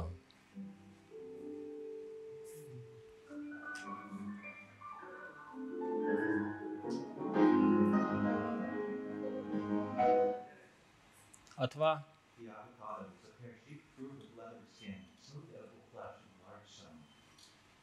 કહેવાનો અર્થ એટલો છે કે મ્યુઝિક પણ એઆઈ જ બનાવ્યું છે અને આજે માણસ બોલતો એ પણ એઆઈ જ બનાવ્યું છે. કોઈ માણસ બોલતો જ નથી. અને તમે જો અવરો સાથે બોલી રહ્યો છે માણસ, એટલે આપણને ખબર જ નથી પડતી કે આ કોણ બોલી રહ્યું છે. અને આ જે લેબ હતી મેં કીધું તે ગૂગલે આટલા વર્ષો પહેલાં ખરીદી લીધી. હવે હું મારી ટોકના સમાપનમાં જાઉં, 5 મિનિટમાં લગભગ આપણે પૂરું કરીશું અને કેટલાક પ્રશ્નો મારે તમને કહેવા છે. અનેક જાતનું છે. છેલ્લો કેમ કે ઓડિયન્સમાં ઘણા લેખકો છે, તો લેખકો એઆઈને ઓળખી શક્યા હતા કે નહોતા ઓળખી શક્યા? તો આ જે છે આઇઝેક અસિમોવ, જેને આપણે સેલ્યુટ કરવી જોઈએ, કારણ કે સાયન્સ ફિક્શનનો સૌથી જીનિયસ માણસ ગણાય છે. અને કેટલા બધા વર્ષો પહેલાં એમણે એઆઈ જેવું કશુંક આવશે અથવા રોબોટિક્સ જેવું કશુંક આવશે એમણે પોતાના બુકમાં લખ્યું હતું. એટલે એ જીનિયસ હશે માણસ, હું માનું છું. તો એવા ઘણા બધા લેખકોએ કર્યું છે. આર્થર સી ક્લાર્ક, ઘણા બધાને ખબર છે, શ્રીલંકામાં જ રહેતા હતા. એમણે જે નવલકથાઓ લખી જેના પરથી ઘણી બધી ફિલ્મો બની છે. અને એમણે જે પરિકલ્પનાઓ અથવા કલ્પનાઓ કર્યા એ આજે સાચા પડી ગયા છે. જેમ જુલેવર્નને કર્યું તો એ આજે આપણને રિયાલિટી લાગે છે. એમ આ બધા લેખકોએ પણ કર્યું. ઇન્ટરનેશનલ લેખકો છે, આપણા ઇન્ડિયન લેખકો પણ છે. આ ઇન્ડિયન લેખકો એમની પોતાની વાર્તાઓમાં, નવલકથાઓમાં ઘણું બધું એઆઈ આધારિત કામ કરી રહ્યા છે. એટલે કહેવાનો અર્થ એ છે કે એ પ્રકારના પ્રોડક્ટ્સ કે સર્વિસીસ માર્કેટમાં આવે એ પહેલાં એમણે એમની નવલકથાઓમાં આ પ્રકારની પરિકલ્પનાનો ઉપયોગ કર્યો હતો. છેલ્લે વાઇન્ડ અપ કરીએ તે પહેલાં એઆઈના અનેક પ્રશ્નો છે અને તમે મોટાભાગના આમાં તો મારી સાથે સંમત થશો કે આજે પેલું સિન્થેસિયા જે કરે છે કે હવે તમે ક્યાંય સ્ટુડિયોમાં જશો જ નહીં, તો જે પહેલાં જે એમના માટે જે કંપની એમના માટે કામ કરતી હતી એ શું કરશે? હવે તો અનએમ્પ્લોયમેન્ટ થશે. બાયસનું એક ઉદાહરણ આપું છું પાછળ, ડિસ્ક્રિમિનેશન પણ થશે. પ્રાઇવસીના ઇસ્યુ ખૂબ છે. હું તો સોશિયલ મીડિયામાં જોઉં છું કે લોકો બેફામ પોતાના ફોટા મૂકે છે, બેફામ પોતાના કુટુંબીજનોની જન્મ તારીખો અને બધાનો સેલિબ્રેશન મૂક્યા જ કરે છે, થાકતા જ નથી લોકો. અને પાછા વિનંતી કરે કે મારી દીકરી કે મારી પત્નીની જન્મ તારીખ છે, તમે બધા વાહ વાહ કરો. આ ન મુકાય, કેમ કે તમને ખબર નથી આ પ્રાઇવસી ઇન્ફોર્મેશનનો કેવી રીતે મિસયુઝ, કારણ કે આલ્ગોરિધમ આમાંથી ઘણું બધું ખેંચી નાખશે આ બધા આના આધારે. કેમ કે આલ્ગોરિધમ ઇન્ફર કરે છે, એના આધારે આલ્ગોરિધમ તમારા પાસવર્ડ શોધી કાઢશે, તમારા બેન્કિંગના કારણ કે મોટાભાગના લોકો ઓનલાઈન બેન્કિંગનો પાસવર્ડ કયો રાખે છે? પતિ હોય તો પત્નીનું નામ હોય ને એની જન્મ તારીખ હોય ને, એટલે શોધી કાઢશે તો પાસવર્ડ. અને ત્યાંથી જ પાસવર્ડ ક્રેકિંગના કામો થાય છે. એટલે આવી કોઈ વસ્તુ ક્યારેય ન મૂકવી જોઈએ, પણ લોકો કરી રહ્યા છે. એથિકલ ડાયલેમા તો બહુ જ મોટો છે અને આપણા દેશમાં આના વિશે કેવી રીતે વિચારીશું એ અલગ પ્રશ્ન છે. બીજું એ બનશે કે આપણે જેમ સૌ જાણીએ છીએ કે ખેતીમાંથી જેમ જેમ લોકો બહાર નીકળતા જાય છે, તો એક પ્રશ્ન થાય છે કે ખેતી એટલે કૃષિનું જે જ્ઞાન હતું એ જઈ રહ્યું છે. આપણે ઘણું બધું જૂનું કૃષિનું જ્ઞાન તો હવે છે જ નહીં. આ જ વસ્તુ હ્યુમન સ્કિલ સાથે પણ બનશે, કારણ કે મશીનો જ કરતા થઈ જશે બધા કામ, તો માણસો પાસેથી સ્કિલ જતી રહેશે. સોશિયલ આઇસોલેશન આમે પણ છે. સવારના ઉઠીને પહેલાં લોકો વોટ્સએપ જોવે છે, પછી બ્રશ કરે છે, તો શું કરશો આ સ્થિતિમાં? આનું ડિપેન્ડન્સી એટલી બધી વધી ગઈ છે, ઇમોશનલ ડિસ્કનેક્ટેડ છે ફેમિલીઝ, વધતા જાય છે. એટલે આ બધા જે પ્રશ્નો છે એ છે જ. એક જ ઉદાહરણ આપું બાયસનું, આ અમેરિકાનું ઉદાહરણ છે કોવિડ વખતના સમયમાં જ, કે જે ગરીબ લોકો છે કે જેને વધારે હેલ્થ કેરની જરૂર હતી એ લોકોને હેલ્થ કેર ન મળી અને જે ધનિકો હતા એમને જ હેલ્થ કેર મળી. તેનું કારણ એ હતું કે હેલ્થ કેરની જે સિસ્ટમ હતી એની સિસ્ટમ એણે બાયસ ઊભો કર્યો હતો. બાયસ એવી રીતે અંદર સિસ્ટમમાં ઊભો કરી દીધો કે જે લોકો આર્થિક રીતે નબળા છે, કારણ કે હોસ્પિટલોને તો પૈસા જોઈએ છે, પૈસા વગર હોસ્પિટલો નથી ચાલવાની, પછી ગવર્મેન્ટ હોય કે પ્રાઇવેટ હોય કે જે હોય તે. તો એ આલ્ગોરિધમે ઇન્ટેન્શનલી બાયસ ઊભો કર્યો અને આગળ નથી જવું. એના કદાચ બહુ ખરાબ પરિણામો પણ આવ્યા છે જેમને હેલ્થ કેર નહીં મળી હોય. તો આની પર બી કામ થઈ રહ્યું છે. બસ આ છેલ્લી સ્લાઇડ છે મારી. ચાઇનામાં હું પ્રયત્ન કરું જો ખુલે તો આપણે દર વખતે ચીનની સાથે આપણી સરખામણી કરતા જોઈએ છીએ અમે પણ આજકાલ. તો ચીને તો ચેટ જીપીટી જેવી સર્વિસનો કેટલો ઉપયોગ કરવો, એના માટે એણે પોલિસી વિચારણા શરૂ કરી દીધી છે. આપ સૌને તો ખ્યાલ જ છે કે જેમ ગૂગલ સર્ચ એન્જિન ચીનમાં નથી ચાલતું, એનું પોતાનું બાયડુ કરીને સર્ચ એન્જિન ચાલે છે. એ ગૂગલ ત્યાં જીમેલ કે ગૂગલ ચાલતા જ નથી. તો ચીન પોતાનું ચેટ જીપીટીને સમકક્ષ અહીં ક્યાંક ફોટામાં બતાડ્યું છે કેમ કે હવે તો દુનિયા એ વોર લેવલ પર જઈ રહી છે. તો પોતાનું ચેટ જીપીટીનું જેને કહેવાય ને કે ઓલ્ટરનેટિવ બનાવી રહ્યું છે. કદાચ ઓડિયન્સમાં બેઠેલા મિત્રોને ખ્યાલ હોય તો આ બહુ મોટો માણસ છે, godfather of AI Jeffrey Hinton. એણે ગૂગલ છોડી દીધું અને હમણાં જ છોડ્યું એણે, અને એનો ઇન્ટરવ્યૂ છે. આ ઇન્ટરવ્યૂ પણ આપણે સાંભળવો જોઈએ. એને કેટલા બધા પૈસા મળતા હતા ગૂગલમાં, એટલે આ માણસને સેલ્યુટ કરવી પડે કે આટલા મોટા પૈસાની નોકરી છોડી. અને એણે તો લખ્યું છે અહીંયા આગળ, એણે રેઝિગ્નેશન પણ આપી દીધું. એ તો ચોખ્ખું કહે છે કે આ બંધ કરો તમે. એણે એમ પણ કહ્યું છે કે એઆઈ, આપણે અંડરટોનમાં બોલ્યા કે હજી એઆઈ હ્યુમન ઇન્ટેલિજન્સની સમકક્ષ નથી બની. આ તો એક્સપર્ટ છે, એટલે કે તો આપણે માનવું પડે. એણે કીધું છે કે ના, એ વિધાન ખોટું છે, એ ઓલરેડી નજીક પહોંચી ગઈ છે. બસ એ થોડા સમયની જ વાત છે કે ના, આકરા પરિણામો આપણી સામે આવવાના છે. અને પોતે બોલે છે કે આ બધા ચેટબોટ ને બધા છે, દે આર ક્વાઇટ સ્કેરી. તો એણે આ પોતાનું વિધાન મૂક્યું છે.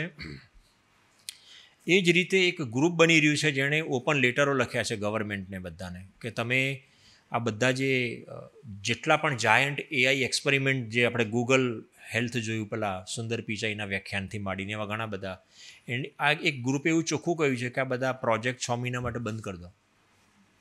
અને આ એક મૂવમેન્ટ ડેમોક્રેટિક, અને તમે જુઓ છો સિગ્નેચર, આ તારીખે આટલી સિગ્નેચરો થઈ ગઈ છે. અને એની સામે આ એક છેલ્લો મુદ્દો, એક નામ નથી યાદ આવતું મને એ કોણ છે, પણ આમણે એવું કહ્યું છે કે એમણે તો ચોખ્ખું કીધું છે કે પોઝ નહીં, બંધ જ કરી દો, જસ્ટ શટ ઇટ ડાઉન. એટલે હું અહીં અટકવાનું પસંદ કરીશ. ઘણું બધું સારું જોયું, ઘણી સારી બધી એપ્લિકેશનો આપણે જોઈ, તો ઘણા બધા પ્રશ્નો છે એઆઈના કારણે, અને એની બી ચર્ચા થવી જોઈએ. એક રસ્તો એવો હોઈ શકે કે એથિકલ ગાઈડલાઇન્સ બનવા જોઈએ, સ્ટાન્ડર્ડ થવા જોઈએ, રેગ્યુલેટરી ફ્રેમવર્ક હોવી જોઈએ. જેમ ફેક્ટરીમાં ઇન્સ્પેક્શન માટે આવે એમ એઆઈ બેઝ એપ્લિકેશનના ઇન્સ્પેક્શન માટે અલગ બોડી બનાવવું પડશે. આજની તારીખે નથી એ બોડી કંઈ. ડેટાના ગવર્નન્સની વાત કરવી પડશે, આલ્ગોરિધમિક એકાઉન્ટેબિલિટીની વાત, કેમ કે આ બધાની પાછળ તો આલ્ગોરિધમ છે. તો આલ્ગોરિધમ એકાઉન્ટેબિલિટીના પ્રશ્નો ઊભા થશે. એની ઓડિટિંગ, જેમ ફાઇનાન્સ ઓડિટિંગ છે એમ આલ્ગોરિધમિક ઓડિટિંગની વાતો આવશે, જે આજની તારીખે નથી.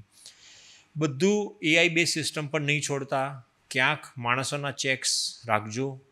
ક્રિટિકલ ડિસિઝન એમણે જ લેવાના હોય. એઆઈને સોંપી દેશો તો જેમ મોટા એક્સપર્ટે કીધું કે આ બધું બંધ કરી દો હવે, તો એ પ્રશ્નો આપણી સામે.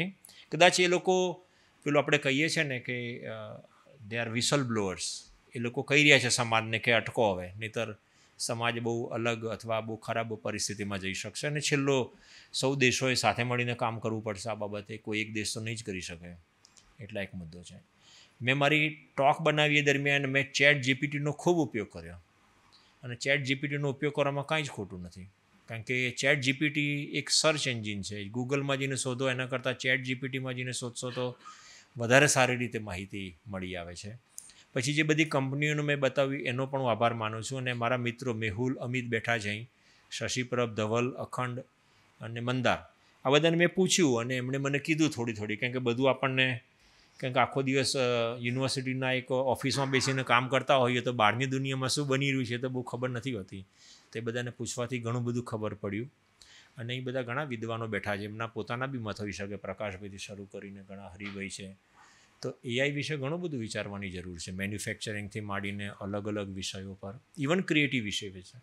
કેમ કે છેલ્લો મુદ્દો કહી દઉં, આ બી ડેટા જૂનો છે. 3-4 મહિના પહેલાં મેં કહ્યું હતું એમેઝોન પર માર્ચ મહિનામાં, ફેબ્રુઆરીના એન્ડમાં 200 ચોપડીઓ એવી હતી એમેઝોનના પેલા બુક સ્ટોરમાં, 200 ચોપડીઓ એવી હતી કે જેનો ઓથર ચેટ જીપીટી છે. આ જૂનો ડેટા છે, ચિંતન કદાચ. તો આ વિચારવાની જરૂર છે. અને એ બધા લેખકો પણ બેઠા છે, તો જરા મનોમંથન કરજો. અને કે આટલો બધો શાંતિથી કેમ સાંભળ્યું મને નથી ખબર, પણ તમે મને સાંભળ્યું, તો આભાર.